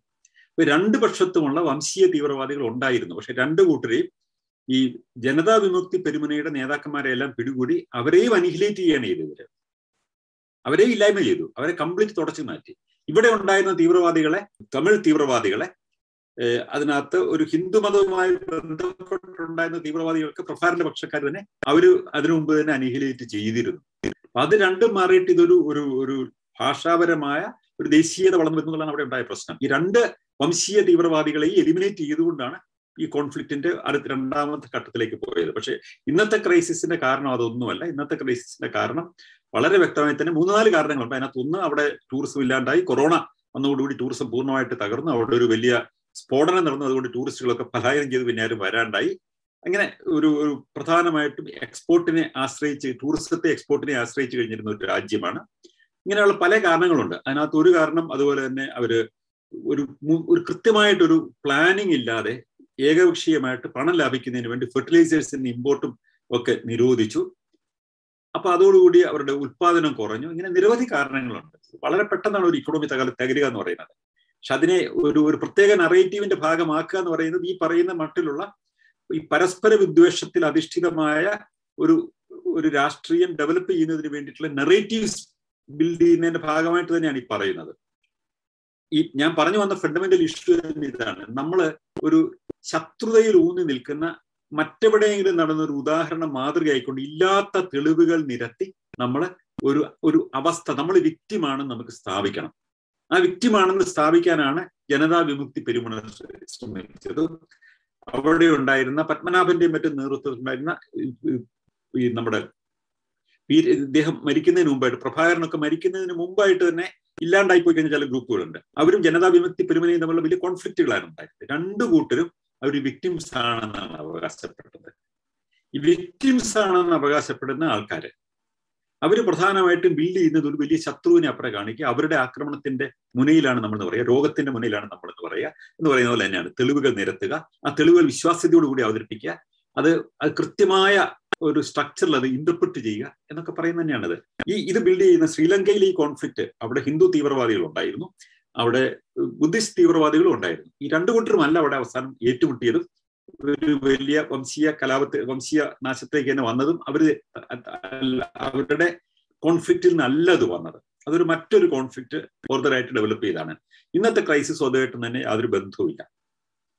അത് ഇതൊരു മുൻഹാസൻ സിൻഡ്രോം ഒരു സോഷ്യൽ ആംഗിളിലേക്ക് കൊണ്ടുവരുന്നതിന്റെ ഒരു ഉദാഹരണമായിട്ട് ഇന്നത്തെ ശ്രീലങ്കൻ ക്രൈസിസിനെ കാണാൻ പറ്റില്ല. പക്ഷെ ഇന്നത്തെ ഇന്ത്യൻ സാഹചര്യത്തിൽ അതിന്റെ ഒരുപാട് സൂചകങ്ങളുണ്ട്. ഇപ്പൊ ഉദാഹരണത്തിന് ഹിന്ദു അന്ധവിശ്വാസങ്ങളുടെ ഒരു ഇംപ്ലിമെന്റേഷൻ സമൂഹത്തിൽ ഏത് നിലയിൽ അതിന്റെ വിക്ടിംസ് നമ്മളെല്ലാം ആകാൻ പോകുന്നു എന്ന് പറയുന്നതും, മുസ്ലിങ്ങൾ ഭക്ഷണത്തിൽ തുപ്പിയും ലവ് ജിഹാദ് നടത്തി നമ്മളെയൊക്കെ തകർക്കാൻ പോകുന്നു എന്ന് പറയുന്നതും ഒക്കെ തന്നെ ഇരുവശത്തുമുള്ള ഈ പറയുന്ന ഫാക്ടീഷ്യസ് ഡിസോർഡർ ബിൽഡിംഗ് തന്നെയാണ് നടക്കുന്നത്. ഇരുവശത്തും നടക്കുന്നുണ്ടത്. ഇതാരാണ് ബിൽഡ് ചെയ്യുന്നത്? ഇത് ബിൽഡ് ചെയ്യുന്നവരാണ് ഇതിനകത്തെ ശരിക്കും പറഞ്ഞാൽ വില്ലൻസ് എന്ന് പറയുന്നത്.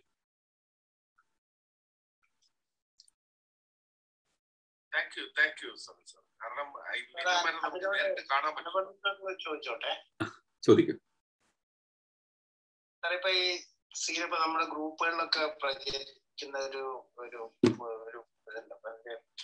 ഒരു മെസ്സേജ് ഉണ്ട്. അതായത് ശ്രീലങ്കയും കേരളത്തെയും കൂടെ താരതമ്യപ്പെടുത്തിക്കൊണ്ട്, അത് ഇപ്പൊ പിന്നെ നമ്മളൊന്നും ഇപ്പൊ അത് നമുക്കറിയാം, ഒരു രാജ്യത്തെയും ഒരു സംസ്ഥാനത്തെയും ഒരു വിധത്തിലും താരതമ്യപ്പെടുത്തി നമുക്ക് പിന്നെ ഒരു കാര്യവും പറയാൻ പറ്റില്ല എന്നുള്ളത്. പക്ഷെ അത് വിശ്വസിക്കുന്ന ആൾക്കാരുണ്ട്. അപ്പോ ഇപ്പൊ നമ്മുടെ ഗ്രൂപ്പുകളിലൊക്കെ അങ്ങനെ വളരെ ഒരു അഡ്വക്കേറ്റ്, ഇപ്പൊ ഞാൻ കഴിഞ്ഞ ദിവസം കണ്ട ഒരു മെസ്സേജ് എന്ന് പറഞ്ഞ ഒരു അഡ്വക്കേറ്റിന്റെ പേര് ഒരു അഡ്വക്കേറ്റ് ഷെയർ ചെയ്തതായിട്ടാണ് കാണുന്നത്. ഈ പിന്നെ ശ്രീലങ്ക തകരുന്നത് പോലെ കേരള സംസ്ഥാനം തകരാൻ പോകണം, അതിനോട് താരതമ്യപ്പെടുത്തി. സാറിന് അതിനെ പറ്റിയുള്ള അഭിപ്രായം? അത് ഈ മുൻജാസൻ സിൻഡ്രത്തോട് താരതമ്യം ചെയ്യാൻ പറ്റും? ഒരർത്ഥത്തിൽ അതിന്റെ സോഷ്യൽ ഇംപ്ലിക്കേഷന്റെ പാർട്ടാണ്. കാരണം ഇതൊരു ഒരു സിസ്റ്റമാറ്റിക് ആയിട്ടുള്ള എവിഡൻസ് ബിൽഡിംഗ് ആണ് ഇവർ നടത്താൻ ശ്രമിക്കുന്നത്. അത് വസ്തുതകളുമായിട്ട് ബന്ധം ഉണ്ടാവണമെന്ന് അവർക്ക് നിർബന്ധമില്ല. ഉദാഹരണത്തിന് ഇത് നിലനിൽക്കുന്ന ഒരു ആർഗ്യുമെന്റ് ആണോ? ശരിക്കും പറഞ്ഞാൽ ഒരു തരത്തിലും അത് സ്റ്റാൻഡ് ചെയ്ത ഒരു ആർഗ്യുമെന്റ് അല്ലേ. കേരളം ഏത് തരത്തിലുള്ള വിദേശ ലോണാണ്. ശ്രീലങ്കയിലെ പ്രശ്നം എന്താണ്? ഫോറിൻ എക്സ്ചേഞ്ച് അവരുടെ ഇല്ല. വിദേശത്ത് നിന്ന് ഇറക്കുമതിയാണ് അവരുടെ പ്രധാനപ്പെട്ട കാര്യങ്ങളൊക്കെ നടക്കുന്നത്. ഫാർമസ്യൂട്ടിക്കൽസ്, മരുന്നുകൾ, അതുപോലെ തന്നെ പെട്രോളിയം, ഭക്ഷണം, ഇതെല്ലാം തന്നെ അവർക്ക് ഇമ്പോർട്ട് ചെയ്യണം. അതിന് വിദേശ നാണ്യം വേണം. വിദേശ നാണ്യം അവർ കടം വാങ്ങിച്ചിട്ടുണ്ട്. കടത്തിന്റെ പലിശ കൊടുക്കാനും ഒക്കെ നിവൃത്തിയില്ലാത്ത അവസ്ഥയാണ്. ഉള്ളതെല്ലാവരും കൊണ്ടുപോകും. പിന്നെ ബാക്കിയില്ല പണം. ഇതാണ് അവിടുത്തെ ക്രൈസിസിന്റെ ഇഷ്യൂ എന്ന് പറയുന്നത്. അങ്ങനത്തെ ഒരു ഇഷ്യൂ ഇന്ത്യയിലില്ല. കാരണം നമ്മൾ ഭക്ഷ്യ സ്വയം പര്യാപ്തതയുള്ള ഒരു രാജ്യമാണ് ഇന്ത്യ. നമ്മൾ പല ആൾക്കാരും ഇന്ത്യയുടെ ഏറ്റവും വലിയ ശക്തി എന്ന് പറയുന്നത് നമ്മൾ 1960-കൾ ഉണ്ടായ നമ്മുടെ ഗ്രീൻ റെവല്യൂഷൻ വഴി നമ്മൾ ഭക്ഷ്യ സുരക്ഷയുള്ള ഒരു രാജ്യമാണ് ഇന്ത്യ. ഇന്ത്യ ഒരു രാജ്യമായി ഒന്നിച്ച് നിൽക്കുന്നതിന്റെ ചില ഗുണങ്ങളാണ് അതൊക്കെ.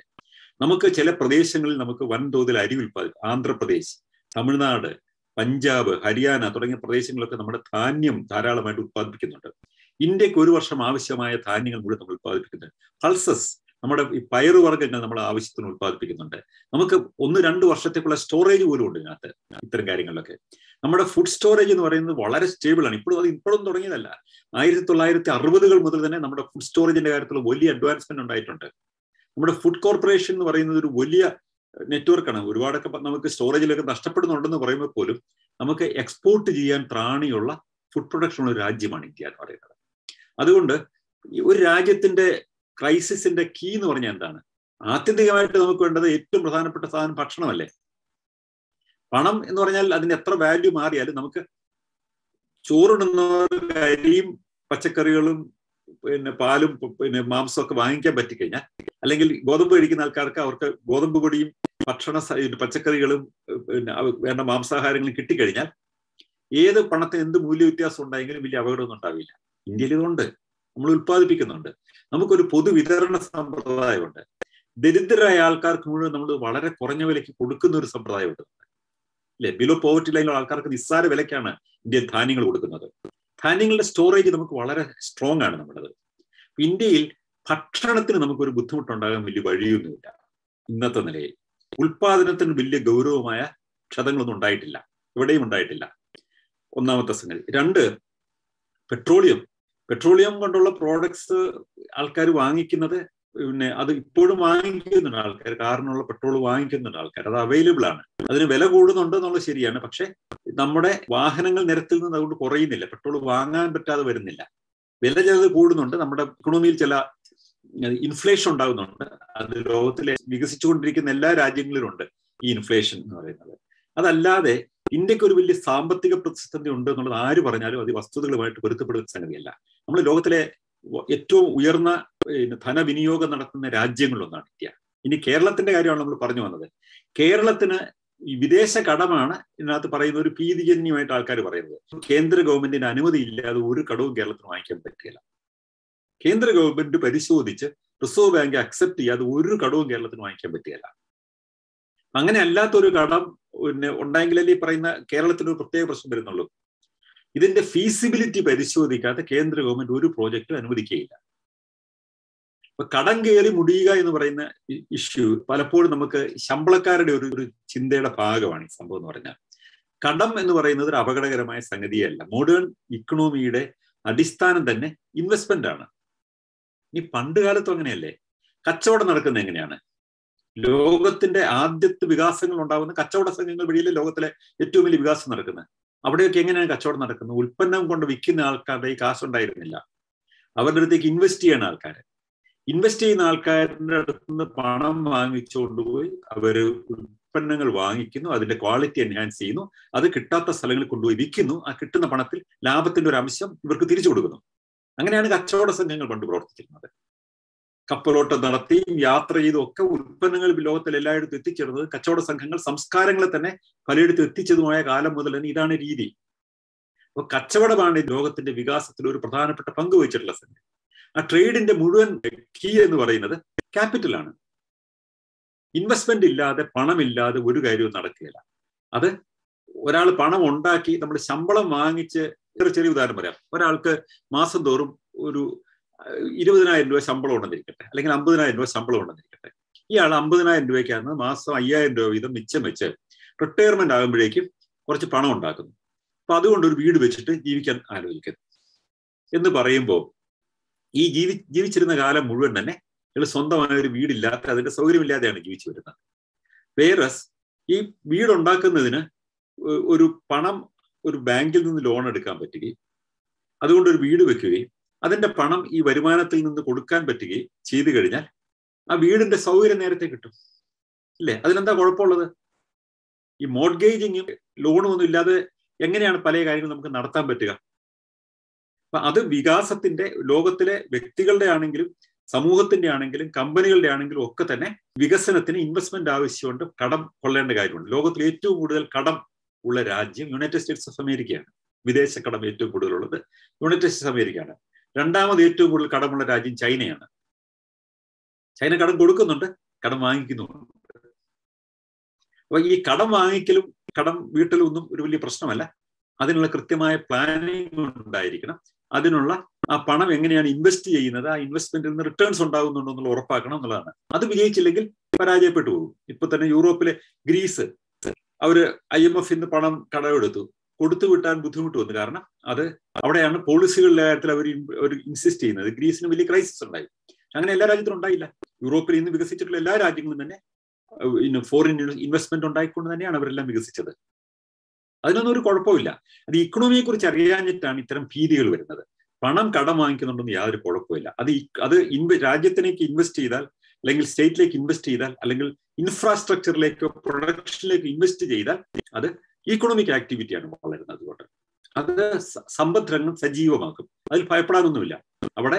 അവിടെയാണ് അത് ദുരുപയോഗപ്പെടുത്തുന്നില്ല എന്നുള്ള ഉറപ്പാണ് ജനാധിപത്യത്തിന്റെ ഒരു പരിശോധന ക്രമം എന്ന് പറയുന്നത്.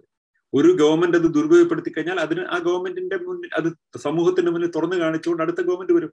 അവരെ എക്സ്പോസ് ചെയ്ത് പുതിയ ഗവൺമെന്റ് വരും, ഇല്ലേ? അതിന് പബ്ലിക് സ്ക്രൂട്ടിനി ഉണ്ട്. അതിലെ ഡെമോക്രസിയുടെ ഏറ്റവും വലിയ കീ എന്ന് പറയുന്നത്. അതുകൊണ്ട് കടം വാങ്ങിക്കുന്നതുകൊണ്ട് നമ്മൾ കടക്കണിയിലാകും എന്ന് ഭയപ്പെടേണ്ട കാര്യമില്ല. കടം വാങ്ങിച്ചാൽ ആ പണം കൃത്യമായിട്ട് ഉപയോഗിക്കാൻ പഠിക്കുക എന്നുള്ളതാണ് പ്രധാനപ്പെട്ട സംഗതി. അതുകൊണ്ട് കേരളത്തിൽ നമ്മളൊരു കടം വാങ്ങിച്ചാൽ കേരളം കടക്കണിയിൽപ്പെട്ട് ശ്രീലങ്കയെ പോലെ ആകുക എന്ന് പറയുന്നത് ഇക്കണോമിയെ കുറിച്ചുള്ള ഒരു പ്രാഥമിക ജ്ഞാനത്തിന്റെ കുറവ് കൊണ്ട് തന്നെയാണ് പറയുന്നത്. ശ്രീലങ്കയ്ക്ക് സംഭവിച്ചത് അത് തന്നെയല്ലേ? അല്ലല്ലോ. ആക്ച്വലി അത് ശ്രീലങ്കയുടെ ഇക്കണോമി നമ്മുടെ ഇക്കണോമി തമ്മിൽ ഒരു പറയൂ. അങ്ങനെയല്ല, ശ്രീലങ്കയുടെ കേസ്, ഇന്ത്യയുടെ കേസ് അല്ല. ശ്രീലങ്കയുടെ കേസ് നോക്കിക്കഴിഞ്ഞാൽ ഇതിലൊക്കെ കടം വാങ്ങിച്ചതിന്റെ കൃത്യം യൂട്ടിലൈസ് ചെയ്തില്ല എന്നുള്ളൊരു ഫീഡ്ബാക്കാണ് എനിക്കുള്ളത്. ഒന്നാമത്തെ പോയിന്റ്, അവരുടെ കടം വാങ്ങിച്ച പൈസ അവരുടെ സൊസൈറ്റിയിൽ ഇറങ്ങില്ല. രണ്ടാമത്തെ പോയിന്റ്, അവരുടെ ഫ്ലാറ്റ് ഒക്കെ ഉണ്ടാക്കിയിട്ട് ഹാൻഡ് ഓവർ ചെയ്യുമ്പോൾ ആക്ച്വലി അവർ കടം വാങ്ങിച്ച പൈസയിൽ ഉണ്ടായി പ്രൊജക്ട് ചെയ്തപ്പോൾ സംഭവിച്ചത്. അവരുടെ എക്കണോമിയിൽ അത് ഇറങ്ങിയില്ല എന്നുള്ളതാണ് എന്റെ ഒരു നിരീക്ഷണം. മധു, അതിനകത്ത് ഏറ്റവും പ്രധാനപ്പെട്ട സംഗതി, നമ്മൾ എല്ലാത്തിനും നമ്മൾ ആരെയെങ്കിലും നമ്മൾ കുറ്റപ്പെടുത്തുക എന്ന് പറയുന്നത് എളുപ്പമാണ്. ചിലപ്പോൾ ചരിത്ര സാഹചര്യങ്ങളിൽ തന്നെ ചില ക്രൈസിസുകൾ ഉണ്ടാവും. ശ്രീലങ്കയുടെ കാര്യത്തിൽ അത് അവരുടെ ഇക്കോണമി എന്ന് പറയുന്നത് ടൂറിസത്തെ ആശ്രയിച്ച് കഴിഞ്ഞ ഇക്കോണമിയാണത്. ആ ഇക്കോണമിയിൽ ഏറ്റവും വലിയ ഒരു ഭീതിജന്യമായ ഒരു സ്ഥിതിയാണ് അവിടെ ഈസ്റ്റർ ബോംബിംഗ് എന്ന് പറയുന്ന ഒരു സംഭവം ഉണ്ടായത്. ആ ബോംബിംഗ് നടക്കുന്നതോടുകൂടി ടൂറിസ്റ്റുകൾ വരാൻ ഭയന്നുപോയി അവിടെ. അതോടുകൂടി ടൂറിസം 10-1 രാജ്യത്തെ വരുമാനം എന്ന് പറയുന്നത് ടൂറിസം ആയിരുന്നു അല്ലെ. അത് അവരുടെ കയ്യിലല്ല ഉണ്ടായത്. സുരക്ഷ എന്ന് പറയുന്നത് അവർ ചിന്തിക്കേണ്ടതായിരുന്നു, പക്ഷെ സാധിച്ചില്ല. 2 കൊറോണ വന്നു. അപ്പൊ അതോടുകൂടി ടൂറിസം പൂർണ്ണമായിട്ടും തകർന്നു. ഈ പറയുന്ന സാഹചര്യത്തിലാണ് ഈ ചൈനീസ് ലോൺ ഉണ്ടാവുന്നത്. ഈ ചൈനീസ് ലോണിന്റെ തിരിച്ചടവിന്റെ കാര്യത്തിൽ അവർ ഉദാരമായ ഒരു വ്യവസ്ഥ അവർ അംഗീകരിച്ചിരുന്നെങ്കിൽ, അത് അവർക്ക് നെഗോഷിയേറ്റ് ചെയ്യാൻ പറ്റിയിരുന്നെങ്കിൽ ഇത്രയും വലിയ ക്രൈസിസ് ഉണ്ടാവുകയില്ലായിരുന്നു. അത് അവർ തിരിച്ചറിയണമായിരുന്നു, അത് നെഗോഷിയേറ്റ് ചെയ്യാൻ പറ്റണമായിരുന്നു. അല്ലെങ്കിൽ ഇത് ഉണ്ടാക്കുന്ന സമയത്ത്, ഉടമ്പടി ഉണ്ടാക്കുന്ന സമയത്ത് കുറെ കൂടി കൃത്യമായ ഒരു എസ്കേപ്പ് റൂട്ട്സ് ഉണ്ടാക്കണമായിരുന്നു. ഒരു ക്രൈസിസ് വന്നാൽ എന്താണ് സൊല്യൂഷൻ എന്നുള്ളത് വേണമായിരുന്നു. ചൈനക്കാർ സാധാരണ പറയാനുള്ള സൊല്യൂഷൻ എന്താണ്? അവരുണ്ടാക്കുന്ന ആ ഇൻഫ്രാസ്ട്രക്ചറിന്റെ കൺട്രോൾ കുറെ വർഷങ്ങളിലേക്ക് അവർക്ക് കൊടുക്കണം. ഉഗാണ്ടയിലൊക്കെ എയർപോർട്ട് ഉണ്ടാക്കാൻ അവർക്ക് പണം കൊടുത്തു. പണം കൊടുത്തു കഴിഞ്ഞപ്പോൾ കടം കൊടുത്ത് വീട്ടാൻ പറ്റിയില്ലെങ്കിൽ ആ എയർപോർട്ട് കുറെ വർഷങ്ങളിലേക്ക് അവർക്ക് ലീസിന് കൊടുക്കണം എന്നാണ്. അത് ഒരു എക്സ്പാൻഷൻ ആണ്, ഒരു ഇൻഫ്രാസ്ട്രക്ചറിലേക്കുള്ള ഒരു ഇൻഫ്രിഞ്ച്മെന്റ് ആണ് എന്നുള്ളതാണ് പ്രശ്നം. ഇത്തരം കാര്യങ്ങൾ വളരെ കൃത്യമായ വ്യവസ്ഥകൾ, നമ്മൾ പലിശയ്ക്ക് നമ്മൾ ബാങ്കിൽ നിന്ന് കടമെടുക്കുകയും പലിശക്കാരന്റെ കയ്യിൽ നിന്ന് കടമെടുക്കുകയും ചെയ്യുന്ന വലിയ വ്യത്യാസമുണ്ട് ഇല്ലേ? എന്താണ് വ്യവസ്ഥ? എത്ര ശതമാനമാണ് പലിശ? മുടങ്ങിക്കഴിഞ്ഞാൽ എന്താണ് വ്യവസ്ഥ? 3 തവണ മുടങ്ങിക്കഴിഞ്ഞാൽ ഈ പറയുന്ന മോർഗേജ് സാധനം എടുത്തുകൊണ്ട് പോകാൻ പറ്റുമോ എന്നൊക്കെ പറയുന്ന ചില വ്യവസ്ഥകളില്ലേ? ഇവിടെയാണ് ബാങ്കിങ്ങിന്റെ കാര്യത്തിലാണെങ്കിൽ ബാങ്കിനൊക്കെ ഇപ്പോൾ നമ്മുടെ കോപ്പറേറ്റീവ് ബാങ്കുകളൊക്കെ ആണെങ്കിൽ വലിയ കർശനമായ സംഗതിയാണ് ചെയ്യുന്നത്. അവർക്ക് 3 തവണ മുടങ്ങിക്കഴിഞ്ഞാൽ അവർക്ക് ഒന്ന് ജപ്തി ചെയ്യാം എന്നൊക്കെ പറയുന്ന തരത്തിലുള്ള വളരെ ക്രൂരമായ വ്യവസ്ഥകളാണ് ഇതിനകത്തുള്ളത്. എന്നാൽ കൺവെൻഷണൽ ബാങ്കിങ്ങിൽ അങ്ങനെയല്ല, ബിസിനസ് ലോൺസിന് അങ്ങനെയല്ല. അതിന് ഇപ്പോൾ ഒരു പ്രൈവറ്റ് ലിമിറ്റഡ് കമ്പനി ആണെങ്കിൽ ആ കമ്പനിയുടെ പ്രോപ്പർട്ടി പോകത്തുള്ളൂ, വ്യക്തിയുടെ പ്രോപ്പർട്ടിയോട് ബാധിക്കുന്നില്ല എന്നൊക്കെ പറയുന്ന കുറെ കൂടി ഉദാരമാണ് ഈ വ്യവസ്ഥകൾ എന്ന് പറയുന്നത്. ഈ ലോണിന്റെ വ്യവസ്ഥകളൊക്കെ തന്നെ ഉദാരമാക്കണം, അത് ആൾക്കാർക്ക് ലഭ്യമാകണം. ഭീതി ഇല്ലാതെ ലോൺ എടുക്കാൻ പറ്റണം എന്നുള്ളതാണ് പ്രശ്നം. ഇന്റർനാഷണൽ ലോൺസിന്റെ കാര്യത്തിലൊക്കെ തന്നെ ഭീതി ഇല്ലാതെ ലോൺ എടുക്കാവുന്ന അവസ്ഥ ഉണ്ടാവണം. അത്തരം ലോണുകളിലേക്ക് അവർ പോയില്ല. അവിടെയാണ് അവിടെ അഴിമതി നടന്നിട്ടുണ്ടോ, ഇത്രയും ലോണുകൾ അനുവദിക്കുന്ന കാര്യത്തിൽ വലിയ കൈക്കൂലി നടന്നിട്ടുണ്ടോ, ഇവർക്ക് തന്നെ സൈഫൺ ഓഫ് ചെയ്യാൻ അനുവദിച്ചുകൊണ്ടാണ് ഈ ലോണുകൾ കൊടുത്തത് എന്നൊക്കെ പറയുന്ന ആക്ഷേപം വന്നിട്ടുണ്ട്. അപ്പൊ കറപ്ഷനാണ് ആരോപിക്കപ്പെടുന്ന മറ്റൊരു സംഗതി എന്ന് പറയുന്നത്. അപ്പൊ ഓരോ രാജ്യത്തെ സാഹചര്യങ്ങൾ വ്യത്യസ്തമാണ്. നമ്മൾ ഒന്നൊന്നും മറ്റൊന്നിനോട് താരതമ്യപ്പെടുത്തുക അത്ര എളുപ്പമല്ല.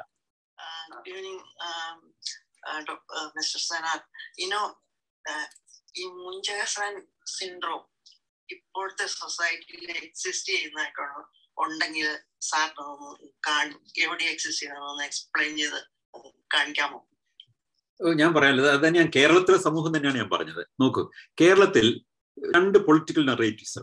ഒന്ന്, ഹിന്ദുത്വത്തിനെതിരായിട്ട് ഒരു കേരളത്തിലെ ഞാൻ ഒരു രാഷ്ട്രീയത്തെയൊക്കെ കാണുന്നത് വളരെ ഇൻഡിപെൻഡന്റ് ആയിട്ട് ഓട്ടോണമസ് ആയിട്ട് കാണാൻ ശ്രമിക്കുന്ന ഒരാളാണ്. ഹിന്ദുത്വത്തിനെതിരായിട്ട് ഒരു പൊളിറ്റിക്കൽ ഓറിയന്റേഷൻ ഉണ്ട് കേരളത്തിൽ ഇല്ലേ? ഇപ്പൊ ഹിന്ദുത്വത്തിനെതിരായിട്ട് ഉള്ള എല്ലാ ശക്തികളെ ഏകോപിപ്പിക്കുക എന്ന് പറയുന്ന ഒരു പൊളിറ്റിക്കൽ ഓറിയന്റേഷൻ ഉണ്ട്. അവരുടെ പ്രധാനപ്പെട്ട ആക്ഷേപങ്ങൾ എന്തൊക്കെയാണ്? ഇവരുടെ പൊളിറ്റിക്കൽ കണ്ടന്റിനേക്കാൾ കൂടുതലായിട്ട് അവർ വേറെ ചില നറേറ്റീവ്സ് ആണ് ബിൽഡ് ചെയ്യുന്നത്. കാരണം ഇവരെല്ലാം ചാണകം കഴിക്കുന്ന ആൾക്കാരാണ്. അവരെ ചാണകം എന്ന് വിളിക്കുക അല്ലെ, അവരെ അപമാനിച്ച് ഒരു പ്രത്യേക പൊസിഷൻ അവരെ എത്തിക്കാൻ നോക്കുക. ഇവരെല്ലാം തന്നെ ഗോഹത്യ നടത്തുന്ന ആൾക്കാരെ കൊന്നുകളയുന്നവരാണെന്ന് പറയുക. അപ്പൊ ഈ ഗോഹത്യയുടെ പേരിലുള്ള കൊലപാതകങ്ങളൊക്കെ ഇക്കാലത്ത് ഇന്ത്യ നടക്കുന്നുണ്ട്, പണ്ടുണ്ട്. നെഹ്റുവിന്റെ കാലത്ത് പോലും നടക്കുന്നുണ്ട് അത്തരം സംഗതി. നെഹ്റുവിന്റെ കാലത്ത്, ഇന്ദിരാഗാന്ധിയുടെ കാലത്തും മൻമോഹൻ സിംഗിന്റെ കാലത്തും ഒക്കെ നടക്കുന്നുണ്ട്. ഇത് വിജിലാൻഡ് ഗ്രൂപ്പുകളുണ്ട്. പക്ഷെ വിജിലാൻഡ് ഗ്രൂപ്പുകളെയും ഹിന്ദു പൊളിറ്റിക്സിനെയും കൂടെ ലിങ്ക് ചെയ്യുക എന്ന് പറയുന്നത്, അല്ലെങ്കിൽ ചാണകം കഴിച്ച രോഗം മാറുമെന്ന് പറയുന്ന അന്ധവിശ്വാസ ജടിലമായ ഒരു വിശ്വാസം പുലർത്തുന്ന അപൂർവം ചിലരെ ഉത്തരേന്ത്യയിലെ പല ഗ്രാമങ്ങളിലും ഒക്കെ ഉണ്ട്. അവരെ ചൂണ്ടിക്കാണിച്ചുകൊണ്ട് ഇവരെല്ലാം അങ്ങനത്തെ ആൾക്കാരാണെന്ന് പറയുക എന്ന് പറയുന്നത് ഇവരെന്താണ് എന്നതിനെ കുറിച്ചുള്ള ഒരു തെറ്റായ നറേറ്റീവിന് അനക്ഡോട്ടൽ എവിഡൻസസ്, അവിടെയും ഇടയുമുള്ള ഉദാഹരണങ്ങൾ തെളിവായി ചൂണ്ടിക്കാണിച്ചുകൊണ്ട് ഒരു അനക്ഡോട്ടൽ എവിഡൻസസ് ഒരു ബിൽഡ് ചെയ്യാണ്. അത് പറയുമ്പോൾ തന്നെ ഇവർക്കറിയാം ഇവരാരും അങ്ങനെയല്ല. ഇപ്പൊ ഇന്ന് കേരളത്തിലെ ഹിന്ദു പൊളിറ്റിക്സിന്റെ നേതാക്കന്മാരായ ആരെങ്കിലും ചാണകം കഴിച്ച രോഗം മാറുന്നു പറയുന്ന ആൾക്കാരാണോ? ആരെങ്കിലും ഉണ്ടോ എന്ന് എനിക്കറിയില്ല. ഏതായാലും ബഹുഭൂരിപക്ഷം അങ്ങനെയുള്ളവരല്ല. അങ്ങനെ പറയുന്നവർ എവിടെയുണ്ട്. പക്ഷെ അങ്ങനെ ഒരു അനക്ഡോട്ടൽ ആയിട്ട് അവിടെ നിന്ന് ഇവിടുന്ന് ചില കാര്യങ്ങൾ ചൂണ്ടിക്കാണിച്ചിട്ട് അത് തന്നെ ചൂണ്ടിക്കാണിക്കുക. അല്ലെങ്കിൽ ഏതെങ്കിലും രാജസ്ഥാനിൽ ഏതെങ്കിലും ഒരാൾ ഒരു പ്രസ്താവന നടത്തി, അപ്പൊ അത് ഇവിടെ ഉണ്ടാകാൻ പോകുന്ന ഒരു വലിയ അപകടം തന്നെയാണ്, രാജ്യമൊട്ടാകെ വരാൻ പോകുന്ന ഒരു അപകടം തന്നെയാണെന്ന് ചൂണ്ടിക്കാണിച്ചുകൊണ്ട് ഒരു അനക്ഡോട്ട് ചൂണ്ടിക്കാണിച്ചുകൊണ്ട് എവിടെയെങ്കിലും ആരെങ്കിലും പറഞ്ഞ, അല്ലെങ്കിൽ ഹിന്ദു മഹാസഭയുടെ ഒരാൾ നാഥുറാം ഗോഡ്സെയുടെ ചിത്രത്തിൽ വെടിവെച്ചു എന്ന് പറയുന്നതോടുകൂടി ഹിന്ദു മഹാസഭയും ഭരിക്കുന്ന BJP കൊണ്ട് ബന്ധിപ്പിച്ചുകൊണ്ട് ഒരു പൊളിറ്റിക്കൽ നറേറ്റീവ് ബിൽഡ് ചെയ്യുക. ഇത് വസ്തുതയല്ല എന്നറിഞ്ഞുകൊണ്ടേ പറയുന്നത്. ഇത് തന്നെ മുസ്ലിം സമുദായത്തിനെതിരായിട്ടും കാണാം. മുസ്ലിം സമുദായത്തെ അന്യവൽക്കരിക്കുക. മുസ്ലിം സമുദായത്തിൽ ഞാൻ മുമ്പ് തന്നെ പറഞ്ഞല്ലോ, ബഹുഭൂരിപക്ഷവും ഈ പറയുന്ന തീവ്രവാദത്തെ അംഗീകരിക്കുന്നവരല്ല. കേരളത്തിലും മറ്റുള്ള മുസ്ലിങ്ങൾ ബാബറി മസ്ജിദിന്റെ ഡിമോളിഷന്റെ സമയത്ത് പോലും പ്രശ്നം ഉണ്ടാക്കാതിരുന്ന ഒരു കമ്മ്യൂണിറ്റിയാണ് കേരളത്തിലെ. പക്ഷെ അവരെ മുഴുവൻ തീവ്രവാദികളായിട്ട് അപകടകാരികളാണെന്ന്, അവരെല്ലാം പൊട്ടിത്തെറിക്കാൻ പോകുന്ന ബോംബുകളാണെന്നും മറ്റ് പ്രസന്റ് ചെയ്യുക. ഈ ഇസ്ലാമിനെ വിമർശിക്കുന്നത് മുന കൃത്യമായിട്ടും മുസ്ലിങ്ങൾക്കെതിരായിട്ടുള്ള ഒരു യുദ്ധമാക്കി മാറ്റിയെടുക്കാൻ ശ്രമിക്കുന്ന കുറെ ആൾക്കാരെ അവരെ അന്യവൽക്കരിക്കുക. അവര് ഭക്ഷണം ഉണ്ടാക്കി കഴിഞ്ഞാൽ അതിന് തുപ്പിയിട്ടാണ് കൊടുക്കുന്നതെന്ന് പറയുക. അത് ആർക്കും ഒരു നിമിഷം കേട്ട് കഴിയുമ്പോൾ, ഞാൻ പോലും എനിക്കറിയാം, ഞാൻ ഇതിനകത്തെ പ്രജുഡീസ് ഉണ്ടാകരുതെന്ന് കരുതുന്ന ഒരാളാണ് ഞാൻ. എങ്കിൽ പോലും ഈ പറയുന്ന പ്രചരണം കാണുമ്പോൾ എനിക്ക് പോലും ഉണ്ടാകുന്നത് ഒരു വലിയ ഷോക്കാണ്. അപ്പൊ ഇത്തരം കാര്യങ്ങൾ അനക്ഡോട്ട്സ് ചൂണ്ടിക്കാണിച്ചുകൊണ്ട് അതിനെ സ്റ്റെബിലൈസ് ചെയ്തിട്ട് ഒരു സമുദായത്തെ മുഴുവനും അവര് വലിയൊരു അപകടം ഉണ്ടാക്കാൻ പോകുന്നു എന്ന് പറയുന്ന ഒരു ഭീതി വളർത്തുക. തെറ്റാണെന്ന് അറിഞ്ഞുകൊണ്ടാണ് ചെയ്യുന്നത്. പറയുന്ന ആൾക്കാർക്ക്, പ്രചരിപ്പിക്കുന്ന ആൾക്കാർക്ക് അറിയത് പറയുന്നത് നേരല്ല എന്നറിയാം, അല്ലെ? അല്ലെങ്കിൽ ലവ് ജിഹാദ് എന്ന് പറയുന്ന ഒരു കഥ ഉണ്ടാക്കുന്നു. ഞങ്ങളുടെ പെണ്ണുങ്ങളെ എല്ലാവരും തട്ടിക്കൊണ്ടു പോകുന്നു എന്ന് ഒരു ബിഷപ്പ് പറയുക. അങ്ങനെ ഞങ്ങളുടെ പെണ്ണുങ്ങളെ എല്ലാവരും ഇങ്ങനെ സിറിയയിലേക്ക് അയക്കുകയാണ് എന്ന് പറയുന്നു. അല്ലെങ്കിൽ നാർക്കോട്ടിക് ജിഹാദ് എന്ന് പറഞ്ഞൊരു പരിപാടി ഉണ്ടെന്ന് തോന്നുന്നു. ഫാക്ച്വൽ എവിഡൻസസ് ഒന്നുമില്ല അതിന്. അല്ലെങ്കിൽ എവിടെയെങ്കിലും ഒരു സംഭവം നടന്നിട്ടുണ്ടെങ്കിൽ അത് അനക്ഡോട്ടൽ എവിഡൻസ് കൊണ്ടുവന്നിട്ട് അതാണ് എല്ലായിടത്തുനിന്നും ഒരു പറയുക. പറയുന്ന ആൾക്കാർക്കും അറിയാം അത് നേരല്ല പറയുന്നത്. മറിച്ച് ആ സഭകളിൽപ്പെട്ട ആരെങ്കിലും ഒരാൾ പ്രണയിച്ചു കഴിഞ്ഞാൽ ഈ പ്രണയിനിയെ ആണാണെങ്കിലും പെണ്ണാണെങ്കിലും ഈ മതത്തിലേക്ക് ചേർത്തിട്ട് കല്യാണം കഴിപ്പിക്കുകയുള്ളൂ, അല്ലെങ്കിൽ ഈ കല്യാണം നടക്കുകയില്ല എന്ന് ശഠിക്കുന്നതും അങ്ങനെ ശരിക്കും പറഞ്ഞാൽ ബാപ്റ്റിസം ഉപയോഗിക്കുന്ന ആൾക്കാരാണ് ഈ സഭകളെല്ലാം തന്നെ. പക്ഷെ ഇത് തിരിച്ച് അങ്ങോട്ടൊരു ആക്ഷേപം പറയുന്നത് നേരല്ല എന്ന് ഇവർക്കും അറിയാം. അവിടെയാണ് ഈ മുൻചാസൻ സിൻഡ്രോമിന്റെ അല്ലെങ്കിൽ ഈ ഫാക്ടീഷ്യസ് ഡിസോർഡറിന്റെ ഒരു സ്വഭാവം ഇവർ കാണിക്കുന്നത്. നേരല്ല എന്ന് അറിഞ്ഞുകൊണ്ട് അനക്ഡോട്ട്സ് ചൂണ്ടിക്കാണിച്ച് എവിഡൻസ് ബിൽഡ് ചെയ്യാണ് ചെയ്യുന്നത്. അപ്പൊ ഇവിടെ ഇപ്പൊ ഉദാഹരണത്തിന് കേരളത്തിലെ ക്രൈസ്തവ തീവ്രവാദികളായ ആൾക്കാർ, എല്ലാ ക്രൈസ്തവരല്ല കേട്ടോ, തീവ്രവാദികളെ ആൾക്കാർ, അവർക്ക് നേതൃത്വം കൊടുക്കാൻ ശ്രമിക്കുന്ന ബിഷപ്പുമാരൊക്കെ പറയാൻ ശ്രമിക്കുന്നത് ഈ പറയുന്ന തരത്തിലുള്ള ഒരു ഫാക്ടീഷ്യസ് ആയിട്ടുള്ള ഒരു ഡിസോർഡർ തന്നെ സമൂഹത്തിൽ ബിൽഡ് ചെയ്യാൻ അവർ നോക്കുന്നത്. മുസ്ലിം തീവ്രവാദികൾ നോക്കുന്നതോ അവര് തിരിച്ചങ്ങനെയല്ലേ പറയുന്നത്, അവരെ എല്ലാവരും കൂടെ കോർണർ ചെയ്യാൻ പോവാണ്, ഞങ്ങളിപ്പോ എല്ലാവരും കൂടെ കൊല്ലാൻ പോവാണ്, ഞങ്ങൾ ഒരു അന്യവൽക്കരിക്കപ്പെട്ടിരിക്കുകയാണ്, അല്ലെങ്കിൽ നിങ്ങൾ അന്യവൽക്കരിക്കപ്പെട്ടിരിക്കുകയാണെന്ന് അവരോട് നിരന്തരമായി പറയാൻ ശ്രമിക്കുന്ന ആൾക്കാരെ. ഇവരൊക്കെ തന്നെ വസ്തുതകളുമായി വലിയ ബന്ധമില്ലാതെ അനക്ഡോട്ട്സ് ചൂണ്ടിക്കാണിച്ചുകൊണ്ട് ശ്രമിക്കുന്നത് ഈ പറയുന്ന തരത്തിലുള്ള അതിഭാവുകത്വത്തിന്റെ ഒരു രാഷ്ട്രീയമാണ് നടന്നത്. അമിതമായ അതിഭാവുകത്വം തെറ്റാണെന്ന് അറിഞ്ഞുകൊണ്ട് തന്നെ പ്രചരിപ്പിക്കുന്നതാണ് ഈ മുൻചാസൻ സിൻഡ്രോമിന്റെ ഒരു സ്വഭാവം. അത് സമൂഹത്തിൽ കേരളത്തിലെ ഈ 3 അനക്ഡോട്ട്സിന്റെ കാര്യത്തിൽ, 3 ഉദാഹരണങ്ങളുടെ കാര്യത്തിൽ നമുക്ക് കൃത്യമായിട്ട് കാണിക്കാൻ പറ്റും. ചോദിക്കൂ. മുൻചാസൻ സിൻഡ്രോം അല്ലെങ്കിൽ പഞ്ചതന്ത്ര സിൻഡ്രോം സാറ് യുക്രൈനിയൻ നടന്നുകൊണ്ടിരിക്കുന്ന വാറിൽ കാണുന്നുണ്ടോ? ഇതിൽ ഏതെങ്കിലും സിൻഡ്രോം ഉണ്ടോ? എന്താണ് ഇതിന്റെ ബിഹൈൻഡിലുള്ള ഒരു സിൻഡ്രോം ആയിട്ട് സാറ് കാണുന്നത്? യുദ്ധത്തിനകത്ത് ഈ പറയുന്ന അവസ്ഥകളൊന്നുമില്ല. ഇതിനകത്ത് ഈ സ്ട്രക്ചർ മനസ്സിലായില്ല. പഞ്ചതന്ത്രം എന്ന് പറഞ്ഞ വേറെ സംഗതിയാണ്. പഞ്ചതന്ത്രം എന്ന് പറയുന്ന ഒരു ഭരണവുമായി ബന്ധപ്പെട്ട സ്ട്രാറ്റജീസ് ബിൽഡ് ചെയ്യുന്നുള്ള ഒരു പാഠ്യപുസ്തകമാണത്, അല്ലെ? ഈ മുൻചാസൻ സിൻഡ്രോം എന്ന് പറയുന്നത്, മുൻചാസൻ എന്ന് പറയുന്ന ഒരു ബാരനെ ബേസ് ചെയ്തിട്ടുള്ള ഒരു ഫിക്ഷൻ, ഒരു നോവൽ ഉണ്ടായിട്ട് ആ നോവലിനകത്ത് പിന്നീട് ഒരു മനുഷ്യ സ്വഭാവത്തിന്റെ ഭാഗമായിട്ട് 1951 മനഃശാസ്ത്രജ്ഞന്മാർ വികസിപ്പിച്ചെടുത്തു. ഇന്ന് അതിനെ ഫാക്ടീഷ്യസ് ഡിസോർഡർ എന്നാണ് പറയുന്നത്.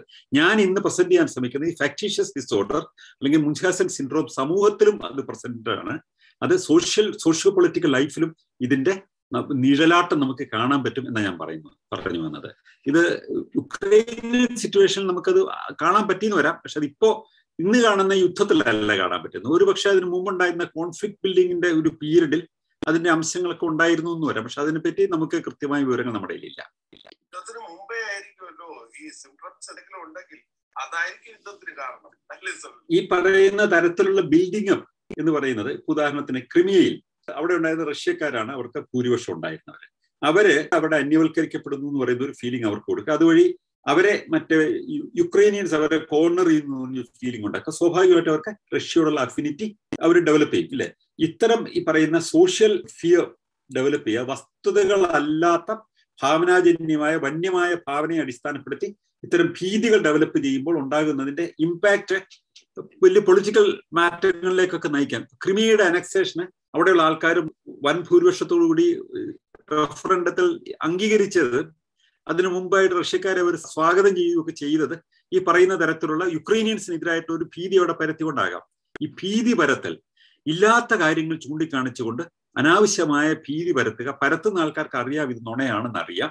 ഇല്ലാത്ത ഭീതി ഒരു വന്യമായി പരത്തുക എന്ന് പറയുന്നതാണ് ഇതിന്റെ സാമൂഹ്യ ജീവിതത്തിലെയും രാഷ്ട്രീയ ജീവിതത്തിലെയും പോസിബിലിറ്റി. ഒരുപക്ഷെ ഇതിന്റെയൊക്കെ പശ്ചാത്തലമായിട്ട് ഇത്തരം കാര്യങ്ങൾ ഫങ്ഷൻ ചെയ്തിട്ടുണ്ടാകാം, തീർച്ചയായിട്ടും ഉണ്ടാകാം. എനിവേ, വന്നിടത്തോളം ചോദ്യങ്ങളൊക്കെ നല്ല ചോദ്യങ്ങളാണ്. ഇതൊരു പുതിയ ചിന്തയിലേക്ക് നമുക്ക് മുന്നോട്ട് പോകാൻ വഴിയൊരുക്കും എന്ന് തന്നെയാണ് എൻ്റെ വിചാരം. വീണ്ടും നമുക്ക് ഇതേക്കുറിച്ച് തന്നെ ചർച്ച ചെയ്യാം. Thank you very much.